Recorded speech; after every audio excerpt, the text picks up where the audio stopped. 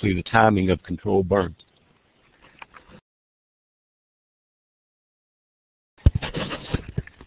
And the image that I want to talk about, the Nature Conservancy is doing an excellent job of managing the swamp with controlled burns, and they've been doing these every 2 to 4 years. It appears that flytrap health and size starts to decline even before the 4 years, and flowering is also down in those plots where it has not been burned. The image on the left is of a heavy grass cover during the 2015 count. A summer or growing season burn was done in July following that June count, and you can see how quickly the grass recovers. That middle image was just 2 weeks after the burn. The image on the right is an image of that same site just 1 month post-burn. Most importantly, though, in the following year, there is usually a growth in size of plants, and also flowering numbers increase. The heavily grassed area had just 3.4% of the plants flowering in 2015, but in 2016 count, 1 year later post-burn, we found that there were 38% of the plants that were flowering. So a significant increase in that case. This also shows you something about the flowering and following burn. The one on the left is really an image showing you a 4 months post-burn. And the traps are really nice, but there was very little flowering at that time. On the other hand, the picture on the right-hand side shows you a year later, and in that particular case, you're seeing a lot of flowering, and also the wiregrass itself is starting to come back, and so it's starting to become dense even after 1 year's time. The Venus flytrap is rated as a species of concern, which provides no real protection for the plant. It's rated S2, which means that there are 6 to 20 large populations in existence. And because of rapid growth today, but also agricultural and silvicultural practices in the past, there have been losses in element occurrences. And these losses, with prospects of further losses with development, have led to efforts to up the status level from species of concern to either threatened or endangered. There is a petition currently before the Plant Conservation Group asking for the status to be raised to endangered because of loss of populations through absence of fire, also development pressures, and also poaching. Before December 2014, the penalty for poaching was a misdemeanor. So basically it was a slap on the wrist with a $50 fine. The penalty was raised to a felony in 2014. The hope was that this would lead to a reduction in poaching. Unfortunately, 2016, we found that poaching was as bad as ever. Fortunately, though, the following year in 2017, poaching was way down, though still present. It may be that it took a while for the news of the penalty to be realized and that the felony actually hit the pavement so that everyone knew that a felony, which could involve 24 months of jail time, would be instituted. There have been numerous headlines about the loss and poaching of traps. These are just a couple of them. And though it is serious and important to curb poaching, in some cases the headlines of extinction and the small numbers of plants have been greatly exaggerated. For instance, one headline was that 970 plants were poached in one event, which was said to be 3% of the total species population. That means that there were 35,000 plants in the wild. And I'll tell you, this is just not correct based on our data. And so one of the things I'd like to show you with this, to address this issue of numbers, at least in a small way, we decided in our second year of our study to try to determine the number of plants in a small but representative savanna. We used a technique we developed in 2002 during the 10-year flytrap inventory study that was done that year. The method is to count the total plants and the total flowering plants in several representative plots. We establish the percent flowering in the plots relative to total plants, and then we extrapolate that percent to the whole area. It's feasible to count total flowers, but it's not feasible to count total plants. It takes a little bit of effort, but in this particular case, in this 1.5 acre savanna, it was possible to count the flowers. I'll hasten to say this is truly an estimate of numbers of plants, but we believe it's a pretty useful one, as you'd never be able to count the total plants unless you had an army of people, of course. But we found that in this 1.5 acre savanna, that the flower numbers range from 6,000 to 10,000 flowering plants over the 4-year period of time. And the differences in numbers is because of different fire frequency. The difference in numbers related to burn time as stated before. When you apply the flowering percentage factor to the savanna, this gives a total number of plants within this particular savanna at 20,000, actually averaging up to 30,000. Some of the reports and literature status have said that the total number is only 35,000. Might say also that one of the larger savannas in the green swamps is called Big Island, and this is the one most people think of when they come to the green swamp. It's over 30 acres, and based on numbers of plants and flowers in it, we would suggest that there's over 100,000 plants in that one savanna. We do believe, however, that the designation should be raised from species of concern to threatened because of development pressures in the area. Brunswick County is one of the fastest growing counties in the state. It's going to add another 100,000 people in the next 30 years. But we also believe it critical to maintain and properly manage the large preserves like the Green Swamp, Holly Shelter, Camp Lejeune, Fort Bragg, Croatan National Forest, as those things that are small roadside, power line, or private ownership areas where fly traps occur are probably going to be lost in the near future. So in conclusion, let me just say that we must maintain our large refugia areas to ensure viability of Dinoneum muscipula, and we must manage our areas well. And we need to think about raising our threat level to threaten and making sure that we maintain the species. Thank you very much.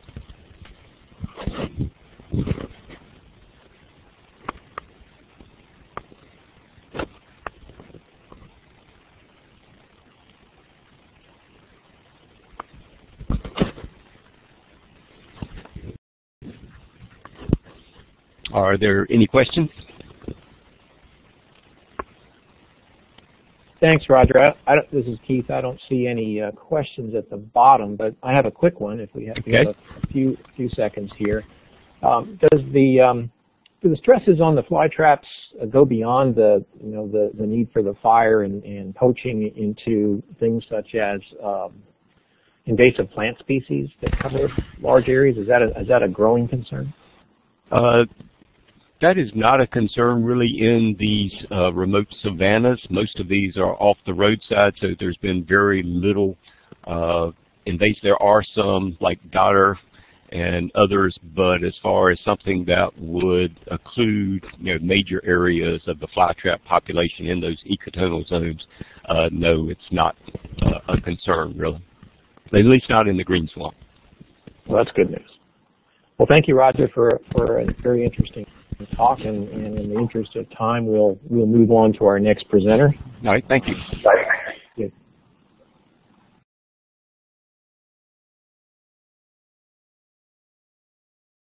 Our next presenter is Todd Witcher of Discover Life in America out of Gatlinburg, Tennessee, and he's going to give you some information on their all-taxo biodiversity inventory. Go ahead, Todd. Hello there. Thanks for having me on today. I am Todd Witcher from Discover Life in America. We're doing the all-taxa biodiversity inventory in Great Smoky Mountains National Park, and we're moving we're moving beyond that to some other places. So I'm going to talk about that today.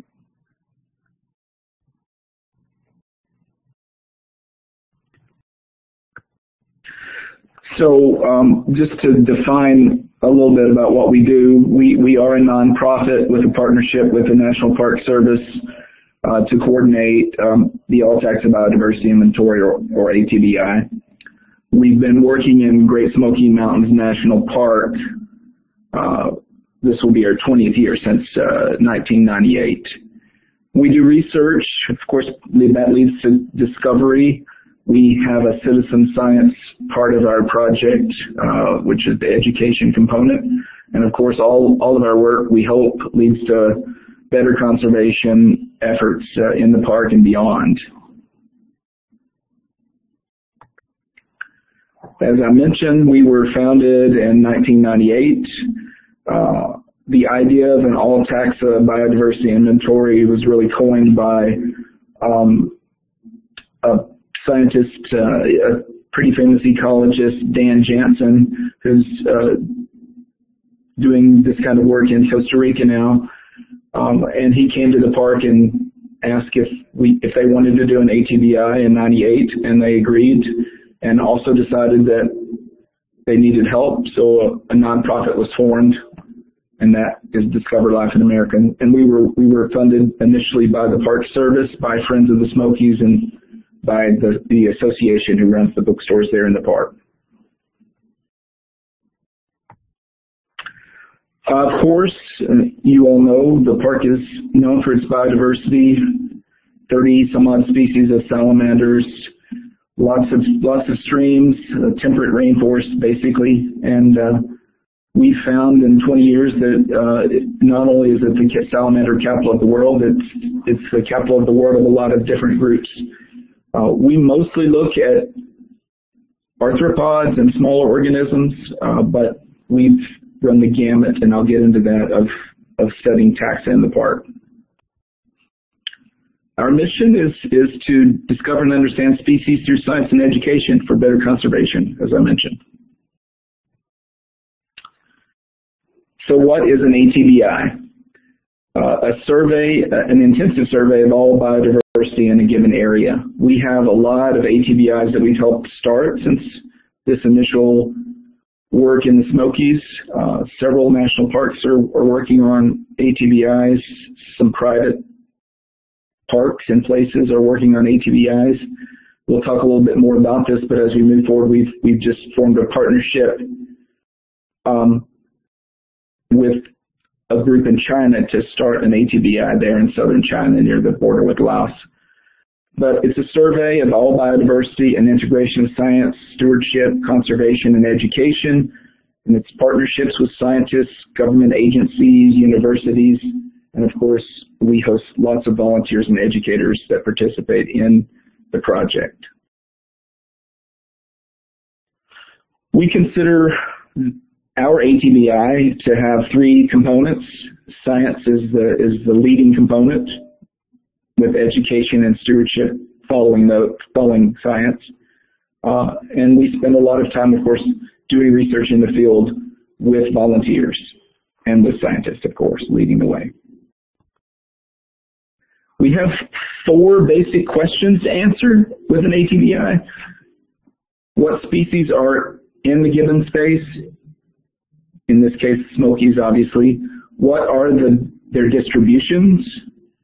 What is their relative abundance? In other words, are they common or are they rare? And then what are their ecological relationships with other species? What is their role in the environment?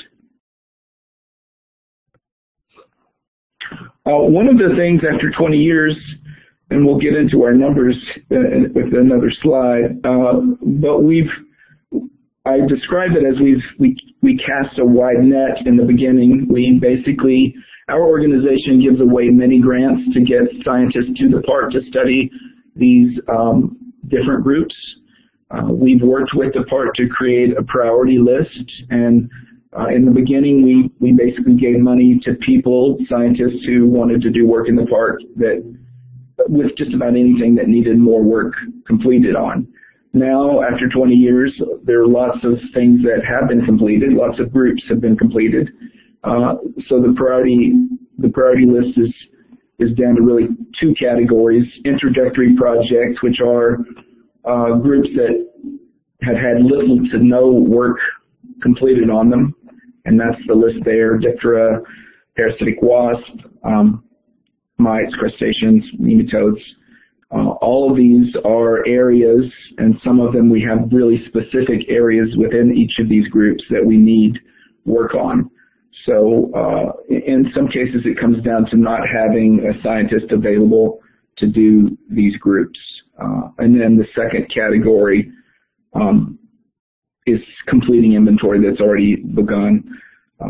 So those are earthworms and mecopteras and aquatic snails, dragonflies, damselflies. There are a few others on this list, but these are groups and scientists we're specifically out looking for to come to the park. We, as I mentioned, have many grants to give to get these groups completed or worked on. To date, and this is going to change soon, this is our 20th year, and we're having several events to celebrate 20 years. But to date, we have 986 new species to science, and we've added almost 10,000 new species records for the Great Smoky Mountains National Park. We will soon pass, we have several new species to science that are in the hopper, if you will.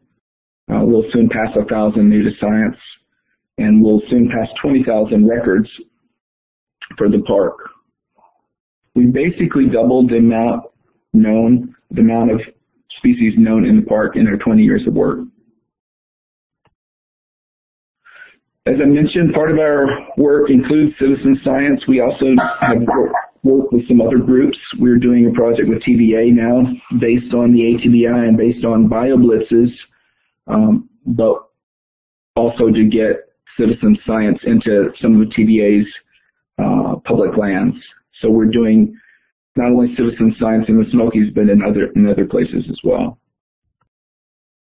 Again, the conservation part of our project, we like to talk about some tools that are being developed and have been developed and are part of heightened conservation efforts. Detection of rare species, which would lead to heightened protection, theoretically. Early detection of new invasives, we've accomplished that several times in the Smokies. Our scientists were the first to discover the hemlock woolly adelgid there in the park.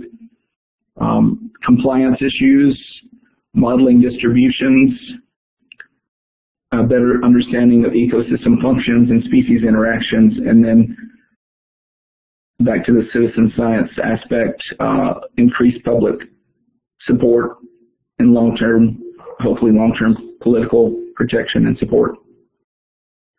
One of the products that I encourage everybody to look at, if you haven't already, is our species mapper we helped the park develop with the University of Tennessee. It basically maps biodiversity in the park. This is still being updated. We've collected over almost 700,000 records in our 20 years, and those data points are used to create this mapper. If we have at least 30 points from a species, then it can be mapped, not only where it's been seen in the park, but where it's predicted to be. So I would encourage you can see this mapper on our website or on the park's website.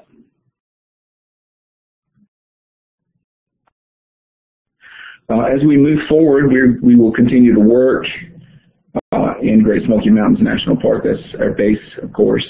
But we have formed a partnership with the E.O. Wilson Biodiversity Foundation to help with their Half Earth project, which is just getting kicked off the ground. Last year it started. And we'll be doing part of that work through what's called the Global Biodiversity Census. We have 4 pilot projects. Our Smokies project will be one of those. As I mentioned, we just formed a partnership with XTBG, which is in southern China, to start an ATBI there. And we'll be working with Gorongosa and then hopefully some work in Alabama when those Gorongosa is already going strong. The Alabama project is still being talked about. And I think that probably sums it up. I'll be glad to, if we have time, take a few questions. Well, thanks, Todd. I don't see any questions down in the chat area. We have about, according to my timer, about 10 seconds left, so you hit the nail right on the head in terms of getting this done on time. Thank you. Thank you. Let's move on to our next speaker. We get the slide up there. We'll next hear from Kara Foley from NC State. She's going to talk to us about aquatic plant management. So go ahead, Kara, if you're on there. Hi, everybody. I hope you can hear me. My name is Kara Foley, and I'm a graduate student at North Carolina State University, working under the direction of Dr. Rob Richardson. Our group studies aquatic invasive species ecology and management, and we're involved in quite a few of the freshwater aquatic plant management projects that are being done in the water bodies around North Carolina. Today I'm going to share some of our findings from our recent partnership with the United States Army Corps of Engineers and their Wilmington District Lakes, which are located in North Carolina and Virginia. The purpose of our project is to take care of the public waters of the Wilmington District Lakes and to ensure that they have sustainable ecosystems. One of the Army Corps' goals is to conserve, protect, and restore their lands, and to meet that goal, they've identified invasive species management as a continuous challenge.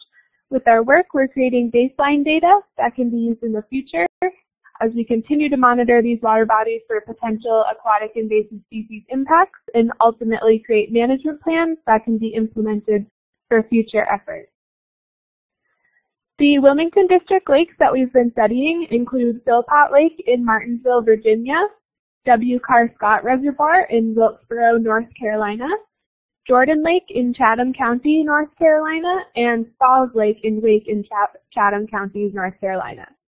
You'll notice that all four of these lakes are situated within the Piedmont ecoregion of the United States. This ecoregion is characterized by its flat transitional geography as it's positioned between the Blue Ridge Mountains to the west and the Upper Coastal Plain to the east. Soils in this region are generally clay-like and fertile. The lakes in this region are mainly man-made and geologically young. While we did work on all four of these lakes this last summer, I'm only going to talk about Philpott Lake today because I think it's the most interesting and I'd like to share our findings with you all. If you would like to know more about the work that we've been doing at any of the other lakes in the Army Corps of Engineers Wilmington District, please don't hesitate to reach out to me or my advisor, Rob Richardson, via email, and we'd love to share more information with them or about them with you. So Philpott Lake is the northernmost lake in our group of study sites. It's also the smallest and the oldest. The reservoir was formed in 1951 after the Philpott Dam was constructed along the Smith River. For those of you who aren't aware, the Smith River is a part of the Roanoke River Basin, which flows through John H. Carr Reservoir, Lake Gaston, and eventually the Albemarle Sound. The Philpott Dam aids in flood control along the Smith River and is also used for hydroelectric power generation. This lake is very popular for recreational opportunities such as boating, swimming, and fishing. Aquatic plant management of this lake is quite important for maintaining a balanced ecosystem that can withstand the pressure of the ecosystem services that Philpott Lake provides. This past summer, we conducted a point intercept survey for submersed aquatic vegetation around the littoral zone at Philpott Lake, and we found 4 different species of aquatic macrophytes. I hope you can see our results on the map in this slide. It might be a little difficult to see the colors, but you can see there are 294 sampling points. We found hydrilla at 79 points, or 27% of the total. Brazilian elodea was found at 16 points, or 5% of the total.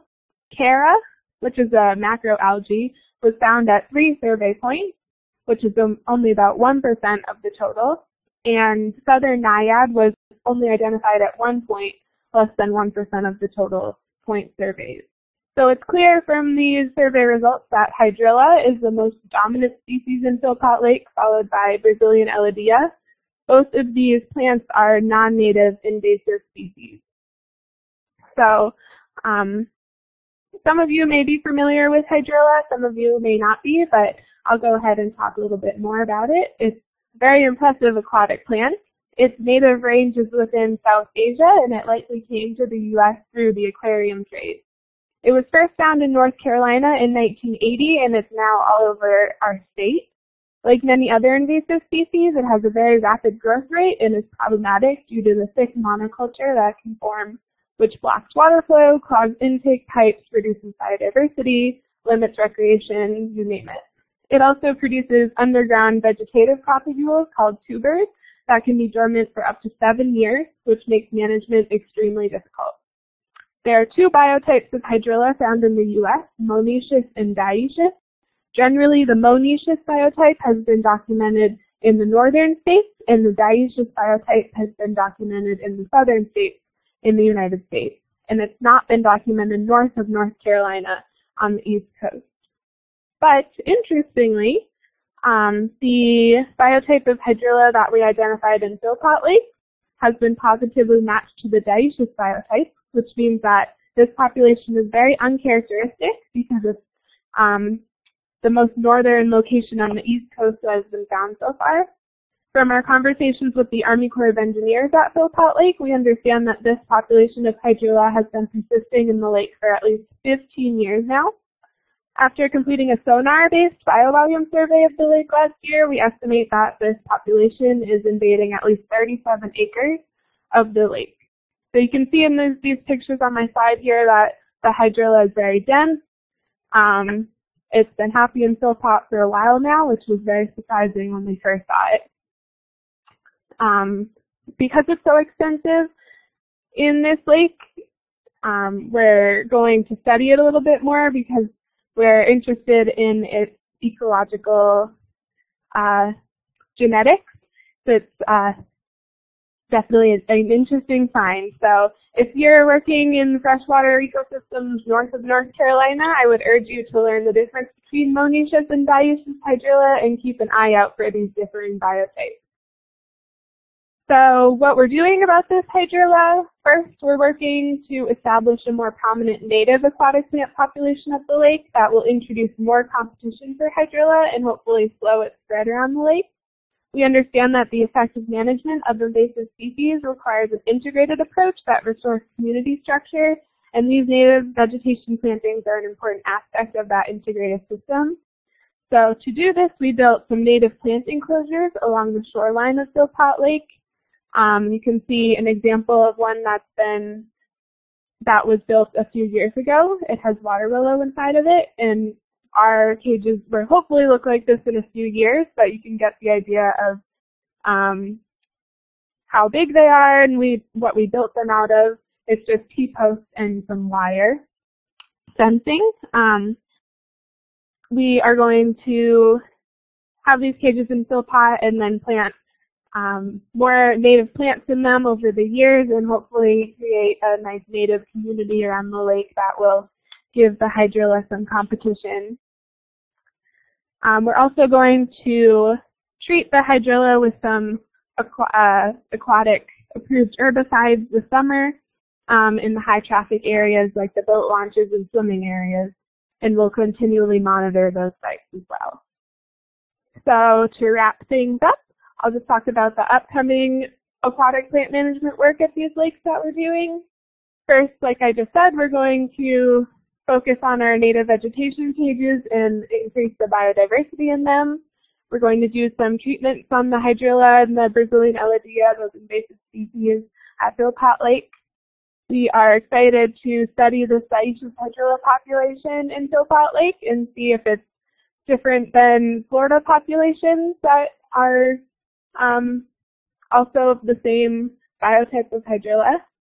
And then this coming summer, we're also going to continue monitoring, mapping the aquatic vegetation in Philpott Lake and the rest of the Wilmington District lakes as well. So that's all I have prepared for my time here. I'd like to thank you all for taking the time to listen in on this conference, and also to CESU for allowing me to be part of this day. I think I'm pretty short on time, but feel free to email questions to me or my advisor, Dr. Robert Jason, and we'll be happy to chat with you. Thank you. Thank you, Kara. You're actually right on time. You timed it very well, and as we don't have any questions in the chat box, I'm going to just thank you for your presentation, and we will move on to the next presenter. Thank you very much. Up next, we have Daniel Gleason from Georgia Southern University, and I have to admit that he has one of the most intriguing phrases of any title talks. Drifting for knowledge sounds like what our undergraduates do in the spring when the weather turns nice. Daniel, if you'll enlighten us as to what all that means, I believe we'll have your slide up here in just a second. All right, thank you. I'll be happy to. So I'm Danny Gleason. I'm from Georgia Southern University, and today I'd like to discuss with you a project that we conducted investigating connections between the river systems and the offshore reef systems in Georgia. And I'll just say right up front that this particular project would not have been possible without a outstanding partnership with the National Marine Sanctuary Program, particularly Grays Reef National Marine Sanctuary and the Georgia Department of Natural Resources. The origin of this project comes from our location in the South Atlantic Bight, which runs from about Cape Canaveral, Florida to Cape Hatteras, North Carolina. And in this region, we have a very shallow shelf that extends out a long way off the coast of Georgia.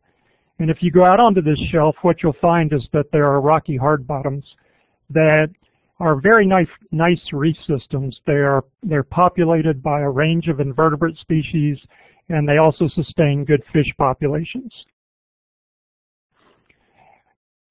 We had developed the hypothesis that these offshore reef communities are affected by nutrients and contaminants that are discharged from the rivers in Georgia.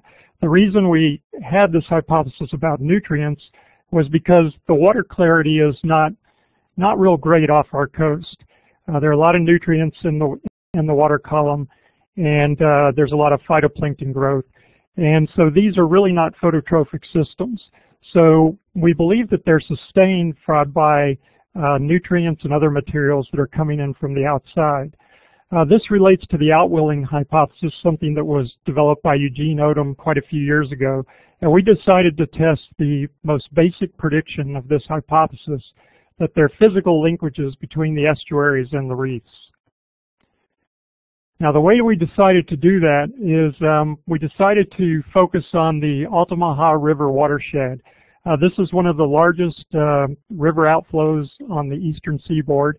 You can see it drains nearly a quarter of the state of Georgia.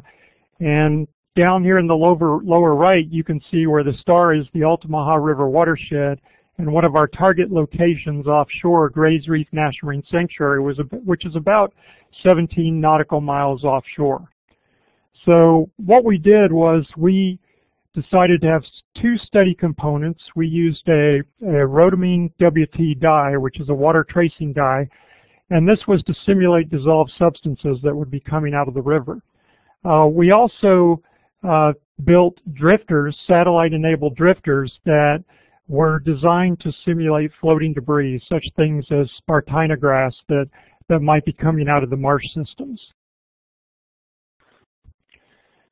We had 4 total deployments. We conducted deployments in May and September in 2014 and 2015.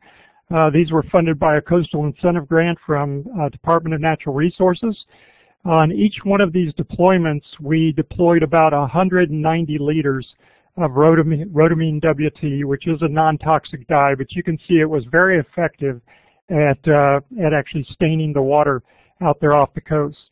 We chose May and September specifically because May is a period of time of very high rainfall, so higher output out of the river systems, and September is a period of lower rainfall. To detect the dye offshore, we used fluorometers, field fluorometers that we deployed at 5 reef sites that are basically in an arc around our drop site, and these were fitted with rhodamine WT sensors. The drifters, we had school groups and other conservation organizations come in and participate in workshops. These were organized and hosted by Grays Reef National Marine Sanctuary.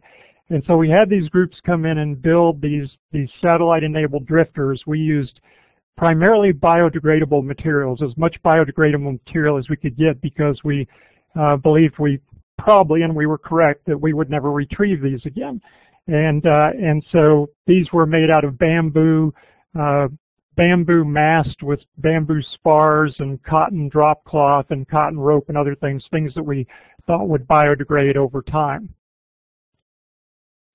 Now, where did the rhodamine go? Well, what we did initially is we tracked the rhodamine offshore by eye until the first tidal change, and it didn't matter whether we dropped the rhodamine in the fall or the spring.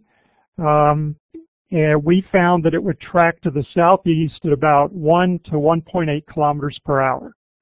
All right, then we would leave the sites, leave the rhodamine, or leave the fluorometers in place to detect the dye as it passed. We actually detected the dye passing through one time, and it actually passed through Cat Reef, which was located 48 kilometers north of our drop site, and it took about 4 days for the dye to reach that point. Now, this is completely opposite to what the oceanographers had told us would happen. They had modeled this and figured that it would come out of the river and then get caught in the longshore current and head south. And you can see that's definitely not what happened. Well, what about the drifters? Well, the drifters were an interesting story. I'm going to show you one here for the sake of time, 1 year here, but the result that we obtained was very similar in both years. The panel on the upper left shows our drifter deployment in May. We deployed two drifters, and what you can see is that they made it offshore, so they were able to escape the longshore current, and then they drifted over 96 days all the way off the coast, one of them all the way off the coast of Massachusetts out in deep water of the Atlantic. Now, if you look at the lower panel on the left side, even though the path in the upper panel looks fairly straightforward, when you look at the lower panel and we zoom in, you can see it was a very circuitous route. So they were affected by the tides. They came in and out. They passed through the sanctuary 8 days after release, but eventually made it offshore and up the coast. On the right panel, we have the drifters in September when there's much lower flow out of the river. And you can see in the upper panel that the drifters really did not make it offshore at all. And when you look at the lower panel, you can see that the drifters started heading offshore, and then they were sucked back up into the sanctuary. And in fact, they got trapped up there. So to go back to our hypothesis, the prediction, are there physical linkages between estuaries and the reefs? Well, we can say now that yes, there is, but it really depends on the prevailing conditions. So what we think is going on is that during the springtime, when there's significant water outflow, the materials are able to escape the longshore current and they're able to supply the reef systems offshore. During the fall, this is not the case. They get trapped and pulled up in the estuaries. Now, this project that we conducted did give us an opportunity to produce some fairly significant outreach products. So we actually created a manual, which is a guide to building ocean drifters. So if you have a group that you know that would like to build one of these drifters and actually deploy them from your location, we'd be more than happy to supply you with this manual. And we've also created a video, an instructional video that step-by-step will take you through to building these drifters. And so we would encourage school groups, conservation groups, whoever it might be, to do this, because the more information we obtain on current patterns and where things are heading, the better. We've also been able to place our entire drifter database online. This has been very useful to some school groups in our area. So what they've been able to do is they've been able to take their students in math or students in geography and other disciplines, have been able to go in and take this database and actually use it for their own purposes, and it's available to anyone who would like to use it. And finally, we were able to create a museum and exhibit for the Georgia Southern University Museum. This museum gets more than 16,000 visitors per year. It's a natural history and museum of the Southeastern Coastal Plain. We created a video that's on a touch screen that visitors can come in and learn about the project, and then they can go to other areas on that touch screen, so they can go in and see where they live and how they connect to the Atlantic and how they connect to the Gulf of Mexico. They can go in and go through a process of building their own drifter using materials that are biodegradable, and then make predictions about where it would go. And with that, I think I am out of time. I'd just like to acknowledge all our assistance and logistical support. Thank you. Thanks, Danny. And you hit the nail right on the head with the time. And I don't notice any questions down in the chat area. So I will again just say thank you, and we'll keep on schedule and move on to the next presenter. Up next, we have Joshua Allen from Florida International University, Joshua. Joshua, we'll have your slide up there in a second, and you can, there it is, and you can take it from here. Thanks. All right. Thank you. I'm Joshua Allen. I'm at Florida International University, studying under Dr. Renee Price. And this project that I'm working on was evaluating the effectiveness of the L31 North Canal seepage barrier in the Florida Everglades, and I'll tell you a little bit more about that now. So historically, the Everglades, as you see the left panel there, the water flow flowed from Lake Okeechobee, overflowed into the Everglades, and flowed out to the Gulf of Mexico, Florida Bay, and even into Biscayne Bay on the east side. But then canals, roads, levees, and such shunted that water flow to the Everglades to this panel to the right, where we have a very small amount of freshwater flow through the Everglades because it's pushed out to the east and west side of the state. But there are currently quite a few projects underway in order to try to restore that freshwater flow through the Comprehensive Everglades Restoration Plan, which was legislation that was passed in 2000 in order to try to restore some semblance of this pre-drainage water flow on the left panel there. So at the northern boundary of the Everglades, you can see in the top left panel, there's a road that cuts across there, and that's one of the things that shunted the water flow to the Everglades. So they built a 1-mile bridge to allow water to flow underneath that road. But there's a problem with keeping water in the Everglades as well. As you can see in the panel to the lower left there, those potentiometric lines for the hydraulic gradient show that water is just going to flow east out of the Everglades. The majority of it will flow east out of the Everglades to this canal called the L31 North Canal, which borders the east side of the Everglades at the northeast corner. So they built a seepage barrier along the west side of that canal that was 35 feet deep, 32 inches wide, and 2 miles long, and they extended it to 5 miles for 2017. So I was able to go study, do some sampling in 2015 and 2017, and I was trying to determine the effectiveness of the seepage barrier itself, and to determine a geochemical tracer that can be used to elucidate groundwater and surface water exchange between Everglades National Park and the canal adjacent to it. So I sampled canal and marsh surface water and groundwater. So you can see the left 3 panels of the sampling design are from 2015, where I sampled canal surface water at several points along the canal there for a 7-mile stretch. The red line there in that panel shows the length of the seepage barrier at that time, the 2-mile version. And then the groundwater sites are in the yellow in the middle. And then I sampled marsh surface water inside Everglades National Park, the 3rd panel of the square. And then in 2017, I was able to go back. It wasn't originally planned, but after they did the 5-mile stretch, I was able to go back and sample the surface water again, at least. And you can see the length of the barrier there is the red line.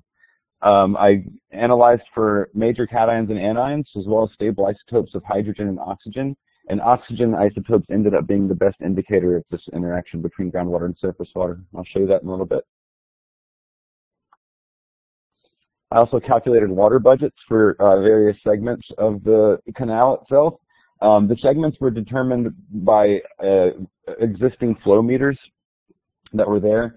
So I was able to do from just north of the road where they put the 1-mile bridge as the blue segment up there, down to mile 1, and then 4 subsequent segments after that.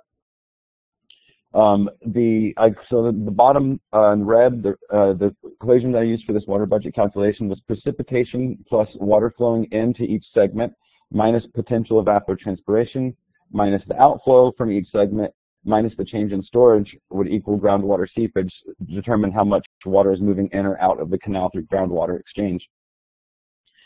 Precipitation and potential evapotranspiration were obtained from a weather station about 6 miles south of the extent of this figure.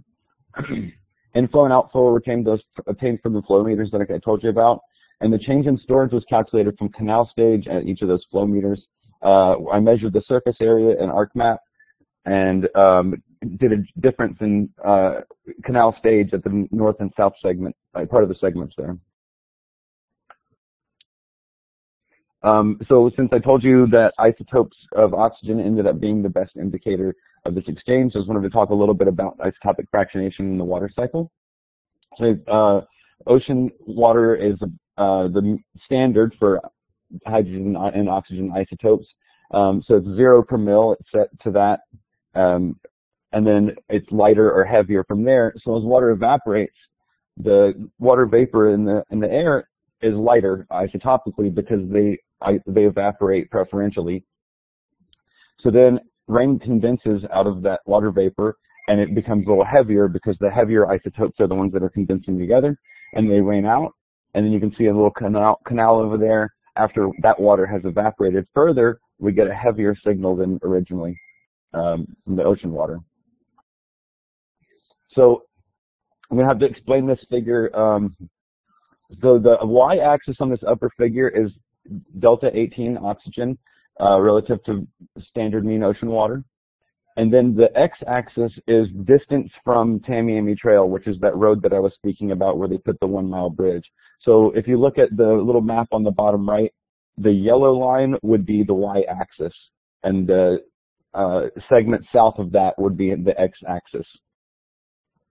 So you can see the canal surface water is the blue diamonds, and as we go next to the barrier, we see the signal increase. The oxygen isotope value increases until after the barrier, and then it starts to decrease. In an open water system with no inputs or outputs other than the water itself, we would expect those values to only rise with evaporation. So we see this lowering after mile 3 of the isotopic value, and that is the only water that could be coming into there is groundwater from the park side, and you can see that the yellow dots are the groundwater isotopic values, and they are much lighter than the surface water.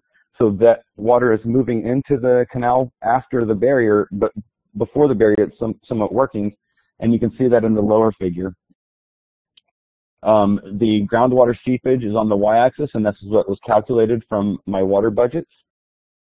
A positive value in this figure means that groundwater is being added to the canal water.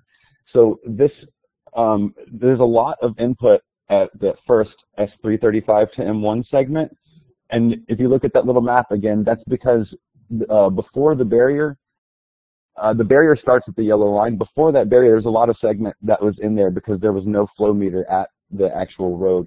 So I had to incorporate this large segment.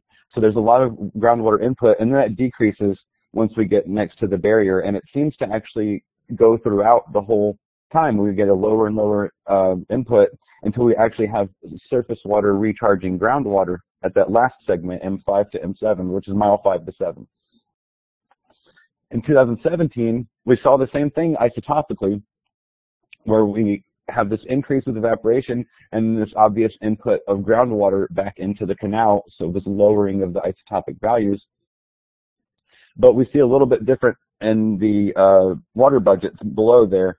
We have a lot of input from the groundwater to surface water at the very beginning, and then it decreases until we get to the very end of the seepage barrier, and then we have a large input again from mile 5 to mile 7, which is right after the seepage barrier is there. So in wondering why this happened this way in 2015 versus 2017, I just gathered some very simple to look at data here. First of all, 2015 was a drought year, so we had very little rain that year. This is just for October, that upper left figure. We had an 80% increase in precipitation from 2015 to 2017. And the lower left figure is discharge underneath that 1 mile bridge. The discharge beneath the bridge is much lower in 2017, but that's because there was a lot more water in the park, and those things are controlled through structures within each of the canals. But the big thing here, the lower right figure, there's a higher hydraulic gradient from Everglades National Park to the canal from 2015 to 2017. There's a foot difference in the stage in the Everglades National Park, which is very huge for the Everglades.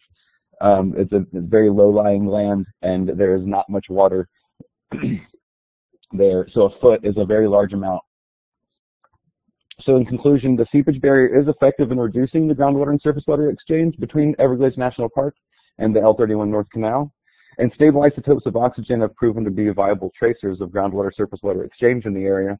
And in the future, I would like to use these oxygen isotopes in order to see exchanges in groundwater and surface water in other areas of South Florida.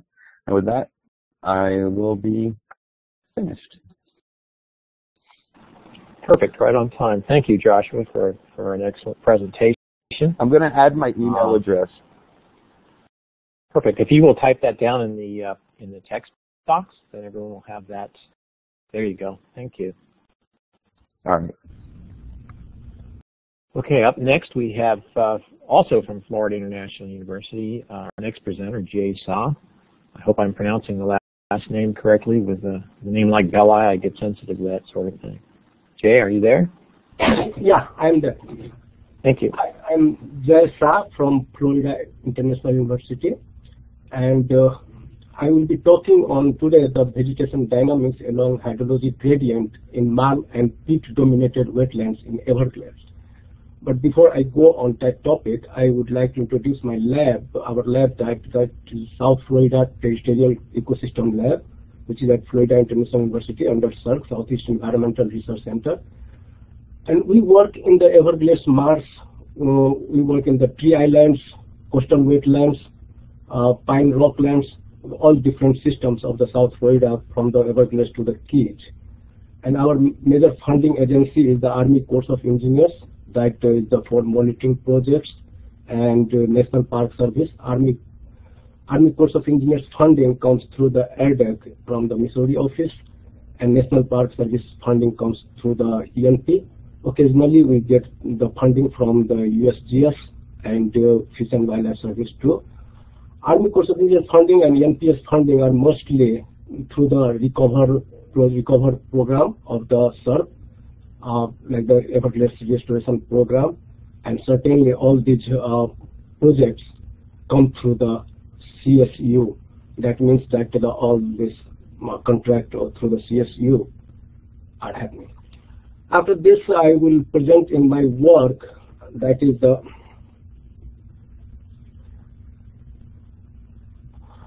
this is just conceptual model, the three systems, like I will present today, the marl prairie, region slough, and tree islands.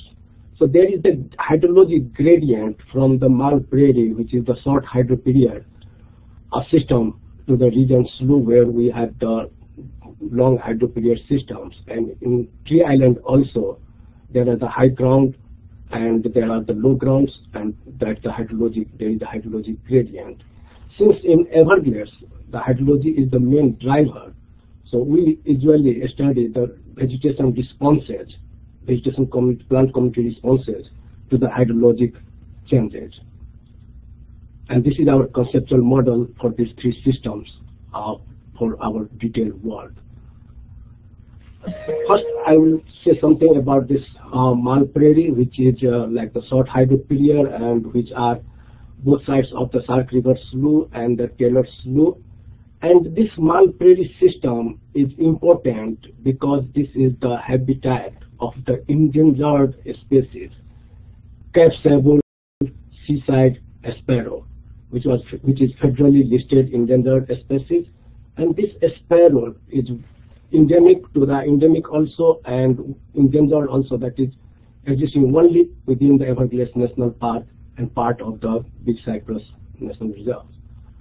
So that's why, and this since this species occurs only in the short hydro period, so it drives most of the hydrologic management in the Everglades. Our project one is that to monitor the vegetation responses along the marl prairie to the slough gradient. And we have the 5 transepts. Here I show only 3 of them. There are 2 which is under that figure, the bar diagram, that white figure.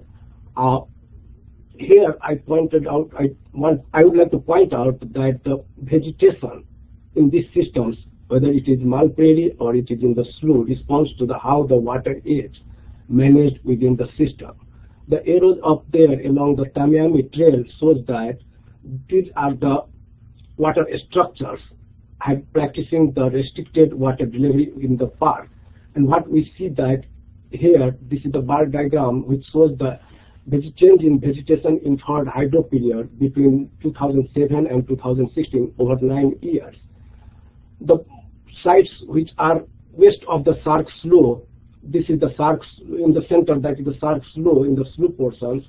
Western Mal Prairie showing the drying trend over those years, whereas in the eastern Mal Prairie are showing the wetting trend, and that is because of the water is managed like that. The restricted water delivery is letting those area dry west of the Sark Slough, whereas there is the construction of the retention ponds along the eastern boundary, and that is the seepage from those ponds are wetting the area or rocky glades, rocky glades, and that is the objective of the management, and vegetation is responding to those changes. But in the slough area,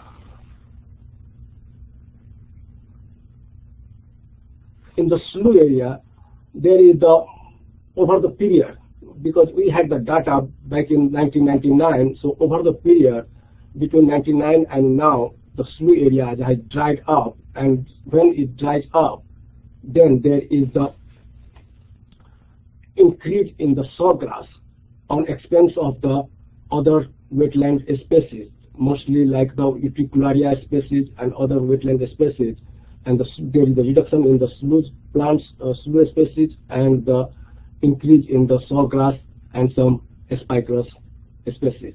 And accordingly, there is the changes in the species richness also, especially along the Transect 3, there is an increase in the species richness when they dries up.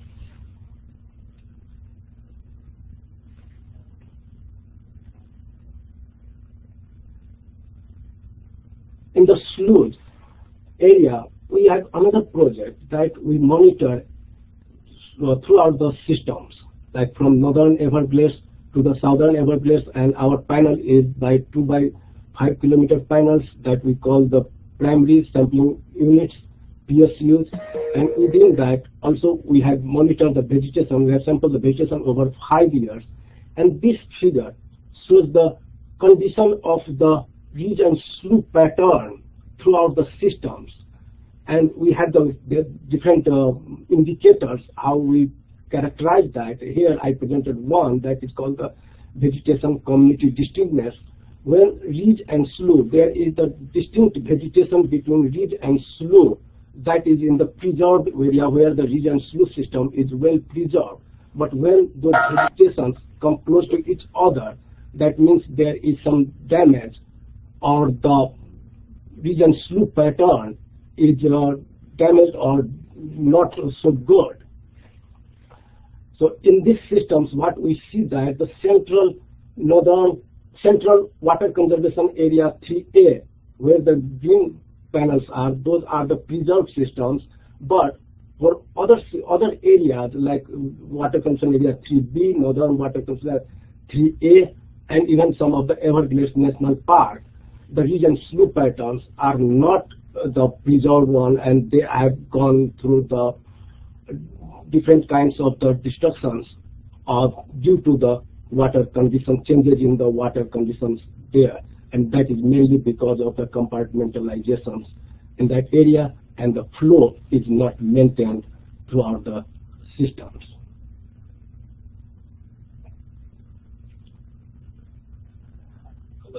Next is our tree island work. In the tree island, we monitor the tree islands and how the vegetation is responding on tree islands. And in the Everglades National Park, the tree islands is very complex. That is different kinds of the vegetation along the gradient. The tree islands are oriented from north to south along the parallel to the water flow directions. And what we see that at the northern portion, there is the hammock, hardwood hammock, which is rarely flooded, but in the middle we call it bay head, and in the lower end there is the bayhead swamp and then the sawgrass tail. This figure represents the splitting moving window techniques that shows that where the breakage are between the communities, plant communities. And what we did that we sampled those transects in a couple of islands over 10 years back in 2001 and then 2012. And since the that period was the drier than the period before, like before 2000, 90s were very wet. So what vegetation responded to that, and there was increase in the flood intolerant species or flood moderately tolerant species like the Chrysobalanus ikaiko, but the pond apple like the Nona glabra that decreased in abundance, and that was through the tail region, especially where those species are dominant, and there was not much changes in the hardwood hammock. So what we concluded from this that even the drier episodes of the 10 years or 1 decade can let the tree island grow. Can let the tree island grow by increasing in the woody species. There was on the expense of the other species like the marsh species, the woody species increases those areas, and that changes even the boundary between the plant communities as well as the tree island and the marsh community.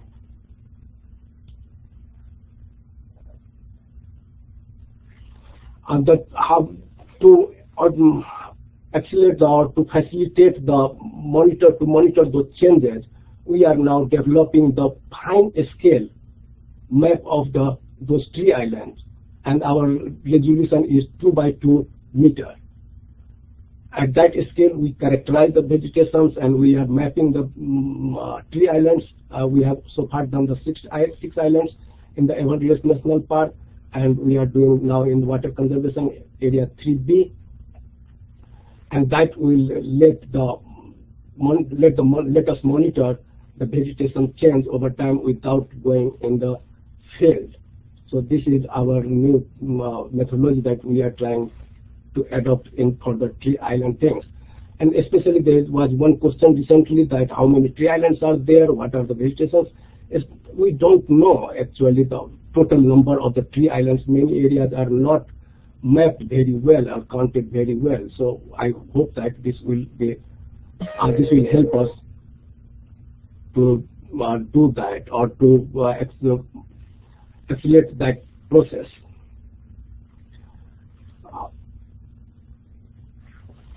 And finally, all this, whatever the vegetation responses we are seeing through to the hydrologic changes or related variables, like when there is the changes in hydrology, there is changes in the fire frequencies and fire severity also.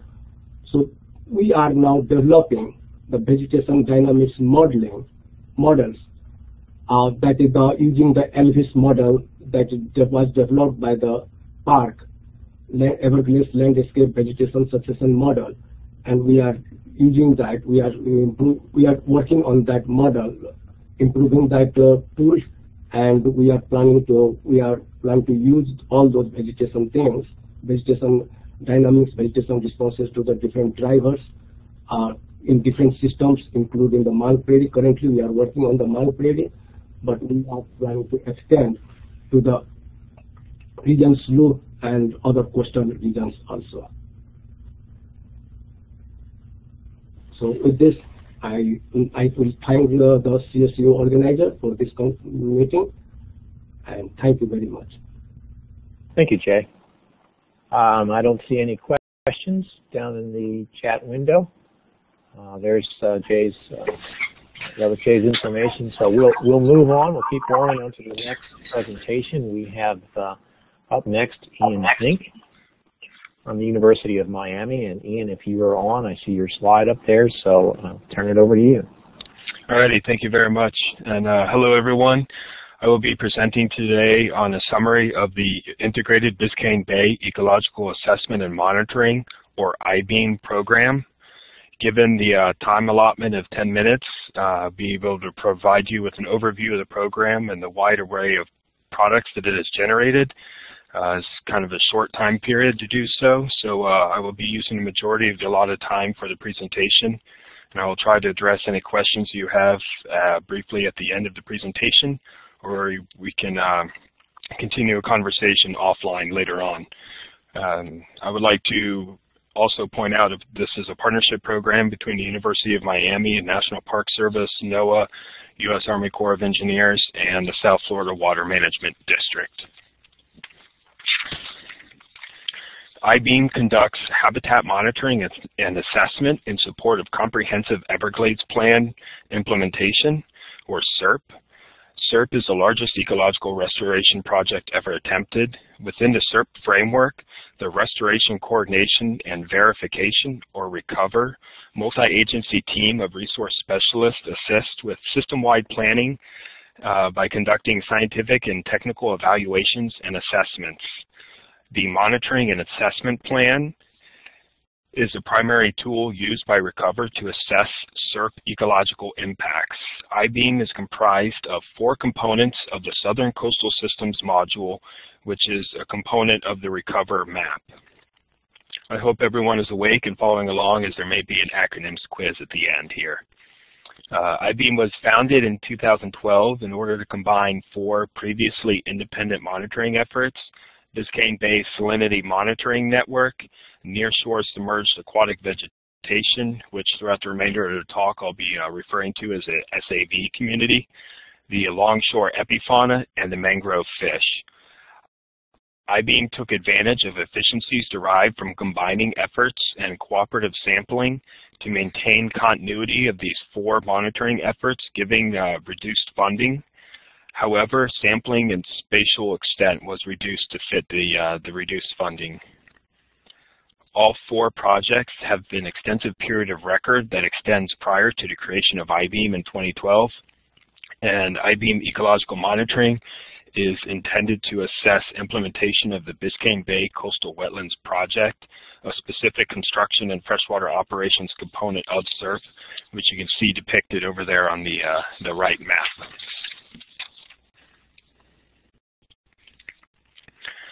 First, the Salinity Monitoring Network consists of water quality data loggers at 44 locations that monitor water depth, temperature, and salinity at 15-minute intervals on a 24/7, 365 basis. The red points on the map identify 17 locations that were included within the I-BEAM project. This period of record extends back to 2004, and in 2010 we increased number of locations in the nearshore in order to obtain better resolution in the salinity regime located there. The Salinity Monitoring Network data is used to track seasonal condition of 4 derived indices: Mesohaline Index, the Hyperhaline Index, Salinity Variability Index, and a composite Salinity Regime Suitability Index. The Biscayne Bay computed index values for each salinity site are compared to index values computed from salinities observed in the downstream Joe Bay monitoring site, which is highlighted on the map with the red circle and the arrow there at the bottom. These salinities at the downstream Joe Bay site was selected as representative of anticipated post-SERP nearshore Biscayne Bay salinity conditions. And on the right there, you can see a matrix of mesohaline index values over a recent period of record, indicating poor mesohaline character in the northern half of the monitoring areas, as well as poor mesohaline character during certain year seasons in the southern half of the domain. Each wet season, random sampling occurs within the 500-meter shoreline buffer. These surveys are conducted in order to construct large-scale benthic habitat mapping. During the sampling, geotagged high-resolution digital photographs of the substrate are collected to later score percent cover, diversity, and distribution of SAV species. These images are collected either on board the shallow water positioning system vessel, seen in the upper left, or by snorkelers in the water. In addition, physical water quality and light attenuation measurements are collected.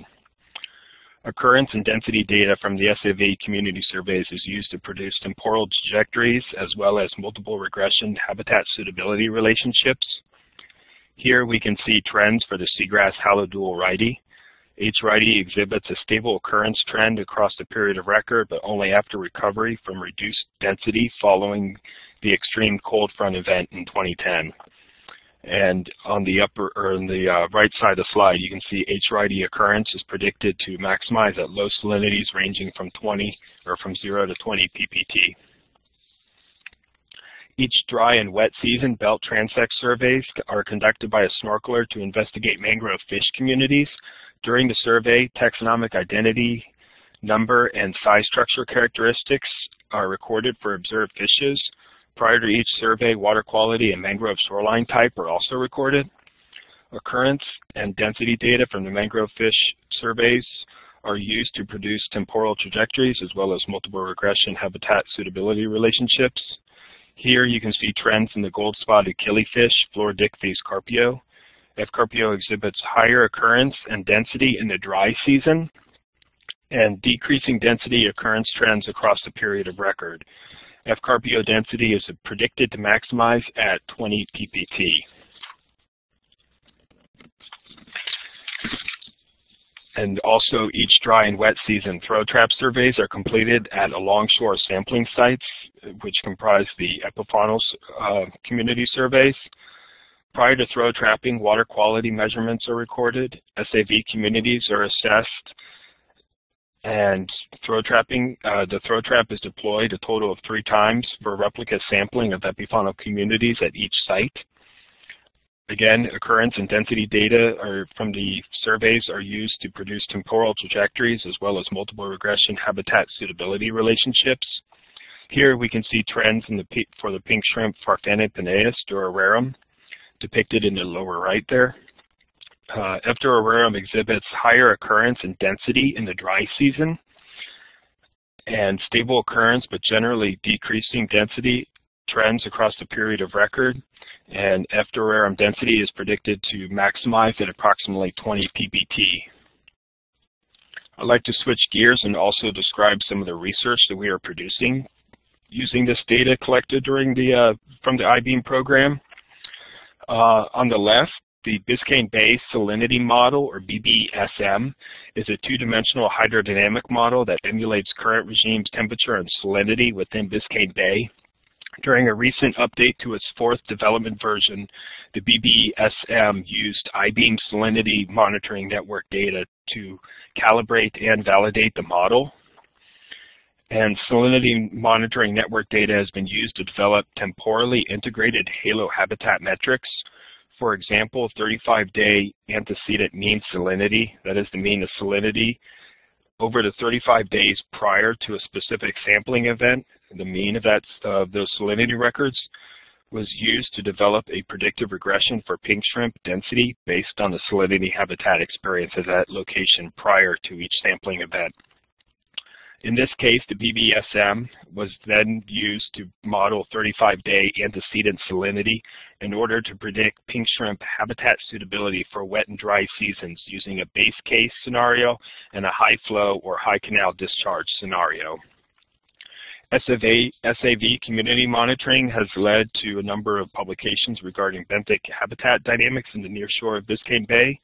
Analyses conducted using this SAV data has suggested that we shift away from emphasis of increased H. righty occurrence or abundance, which is currently the focus of SERP implementation, and place more emphasis on development of a mixed species seagrass bed.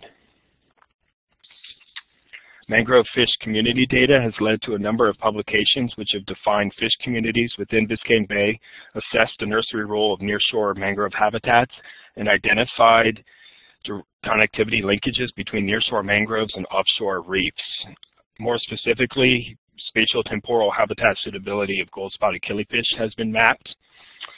And during my recent dissertation research, I conducted spatial temporal analyses of pink shrimp density, a SERP indicator species. These analyses revealed a spatial clustering of pink shrimp densities that indicated locations more influenced by canal discharges and thus exhibiting lower salinity were characterized by low or moderate pink shrimp densities. And with that, I would like to thank you for your attention and your time, and again, take a moment to recognize the partnerships listed at the bottom of this slide there, as well as the many technicians that have all contributed to this project over time. Thank you. Thank you, Ian, and I'd like to thank all the presenters up to this point for making me look good as a moderator, because you've all been almost exactly on time with your presentation. I don't see that there's any questions, so at this point, I believe I can turn over moderator duties to Helena, and she can take you through the rest of the afternoon. Thank you, Keith. Can you hear me? Yes. Yes, so thank you so much for moderating the first half of the 10-minute speaker sessions, and at this point I'd like to continue on to the next half and introduce Henry Bersenio of Florida International University, who will be speaking about phosphorus levels in Shark River Slough. Henry? Yes, here I am, but I don't see my slides. There. Okay, thank you very much for the opportunity. This project related to phosphorus in the Everglades, something that's pretty common to most people, is funded by the National Park Service. And fundamentally, I'm going to be discussing 16 slides in 8 to 9 minutes, so it's quite a rush. So let's go for it.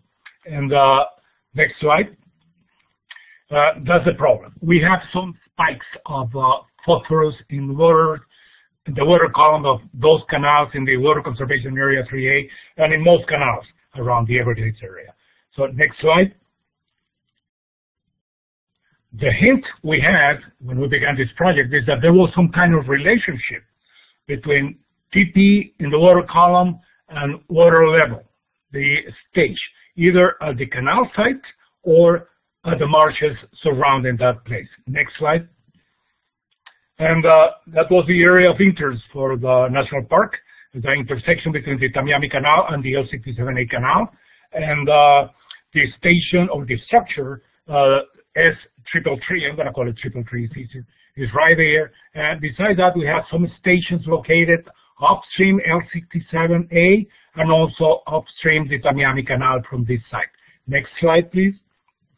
Okay, the request from the park was identify the sources of elevated TP that structure, and if possible, characterize them as if they were local, the origin was local, or came from upstream L67A, or even beyond that. That means Everglades agricultural area or something, okay? So next, please. So first, we try to develop some kind of conceptual model to try to explore what the relationship could be between the different components of the environment and the different storage areas. And well, as usual, conceptual models look like a plate of spaghetti. So I'll just go into the right side and see the diagram in color there. So we have in the water first, we have water coming from upstream, that's a green arrow, and then we have exchanges with the sediment, brown, and chalk, kind of pink, and also with the marshes nearby. Plus we have some kind of exchanges with groundwater. That's what we should take into consideration for our model. And then for the sediment, something similar, in this case with the sediment pile at the site, sediment coming from upstream, and also exchange with the marshes. So, next slide. So, first we try to confirm the relationship between water level and TP. And it is, in fact, it's not only for that S333, but everywhere. It's not only that it's within the Water Conservation 3A, but it's also in the Everglades agricultural area. I selected station 150 and I did the same, and we got the same kind of relationship. Higher phosphorus when we have low water levels. And also at station which is upstream in Tamiami Canal, the watershed upstream from that station are marshes. It's not any direct canal contribution. And even there we have the same kind of relationship. So it's regional and doesn't have, doesn't have anything to do with land cover land use. That's, initial gut feeling about this.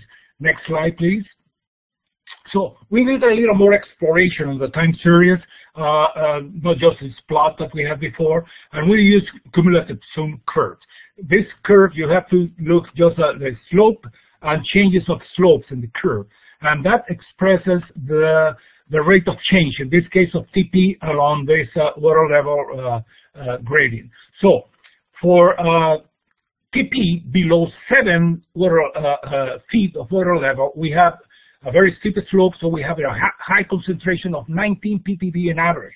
When it goes from 7 to 8 feet, concentration declines to 12 ppb, and when it goes beyond 8 feet, it drops below average down to 9 ppb.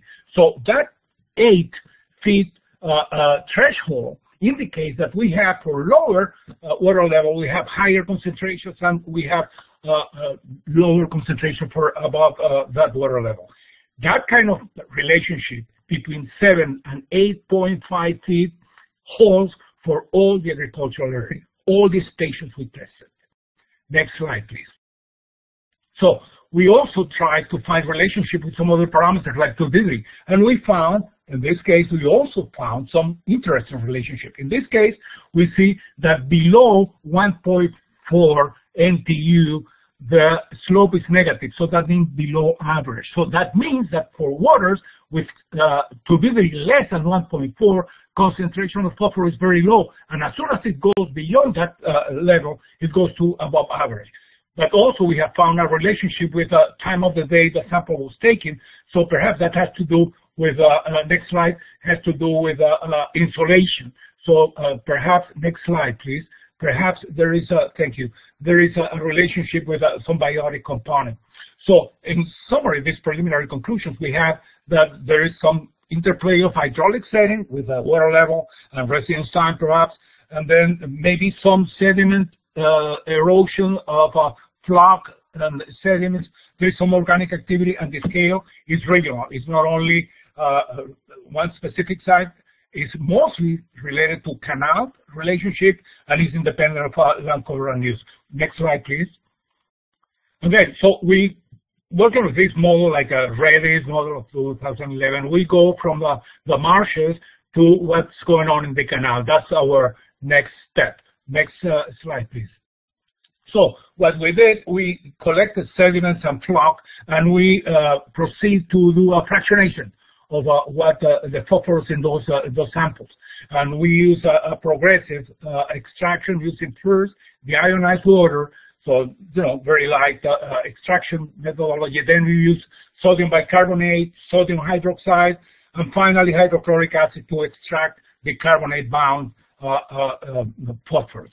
So with that in mind, next slide, please. We see that water extracts very little, and sodium bicarbonate and sodium hydroxide are just about the same, and most of the extraction is with hydrochloric acid. Next slide, please. And then if we see for flock, we see the different stations. We see that regionally, it's not the same everywhere. So flock is not the same flock everywhere. That's what is important. Next one, please. And what is interesting in this diagram is that when we incorporate the stations on the marshes, M station, M1 to M7, we see that the contribution from those sediments are very, very small as compared of what come from the sediments in and flock in the canal. Next slide, please. So with that in mind, we have now the second phase of this project is just to do a new project in which we'll have at each one of those stations marked in blue will deploy current meters, the TCM1s, to measure the velocity of the current at the bottom. And then we also will take samples and we do a lot of different measurements, and finally we'll use that data for a modeling effort together with Dr. Reynaldo Garcia, who's going to be talking later today about 5 p.m. this afternoon. And next slide, please. And the idea is just to see how at the bottom of the canal or from the marshes, what's the contribution to the canal waters and how that varies with all these parameters that we have been trying to unravel in this initial program. Next slide, please. And I thank you very much for your time, and I thank the National Park Service and mostly to my friend Geoffrey Castro, who introduced me to this project. Thank you very much. Thank you, Henry. We have about 1 minute for questions and answers. And also during this period, Kelly McCarter is going to be switching over slides because of the limitation in the file sizes. So at this point, I'd like to see if there are any questions.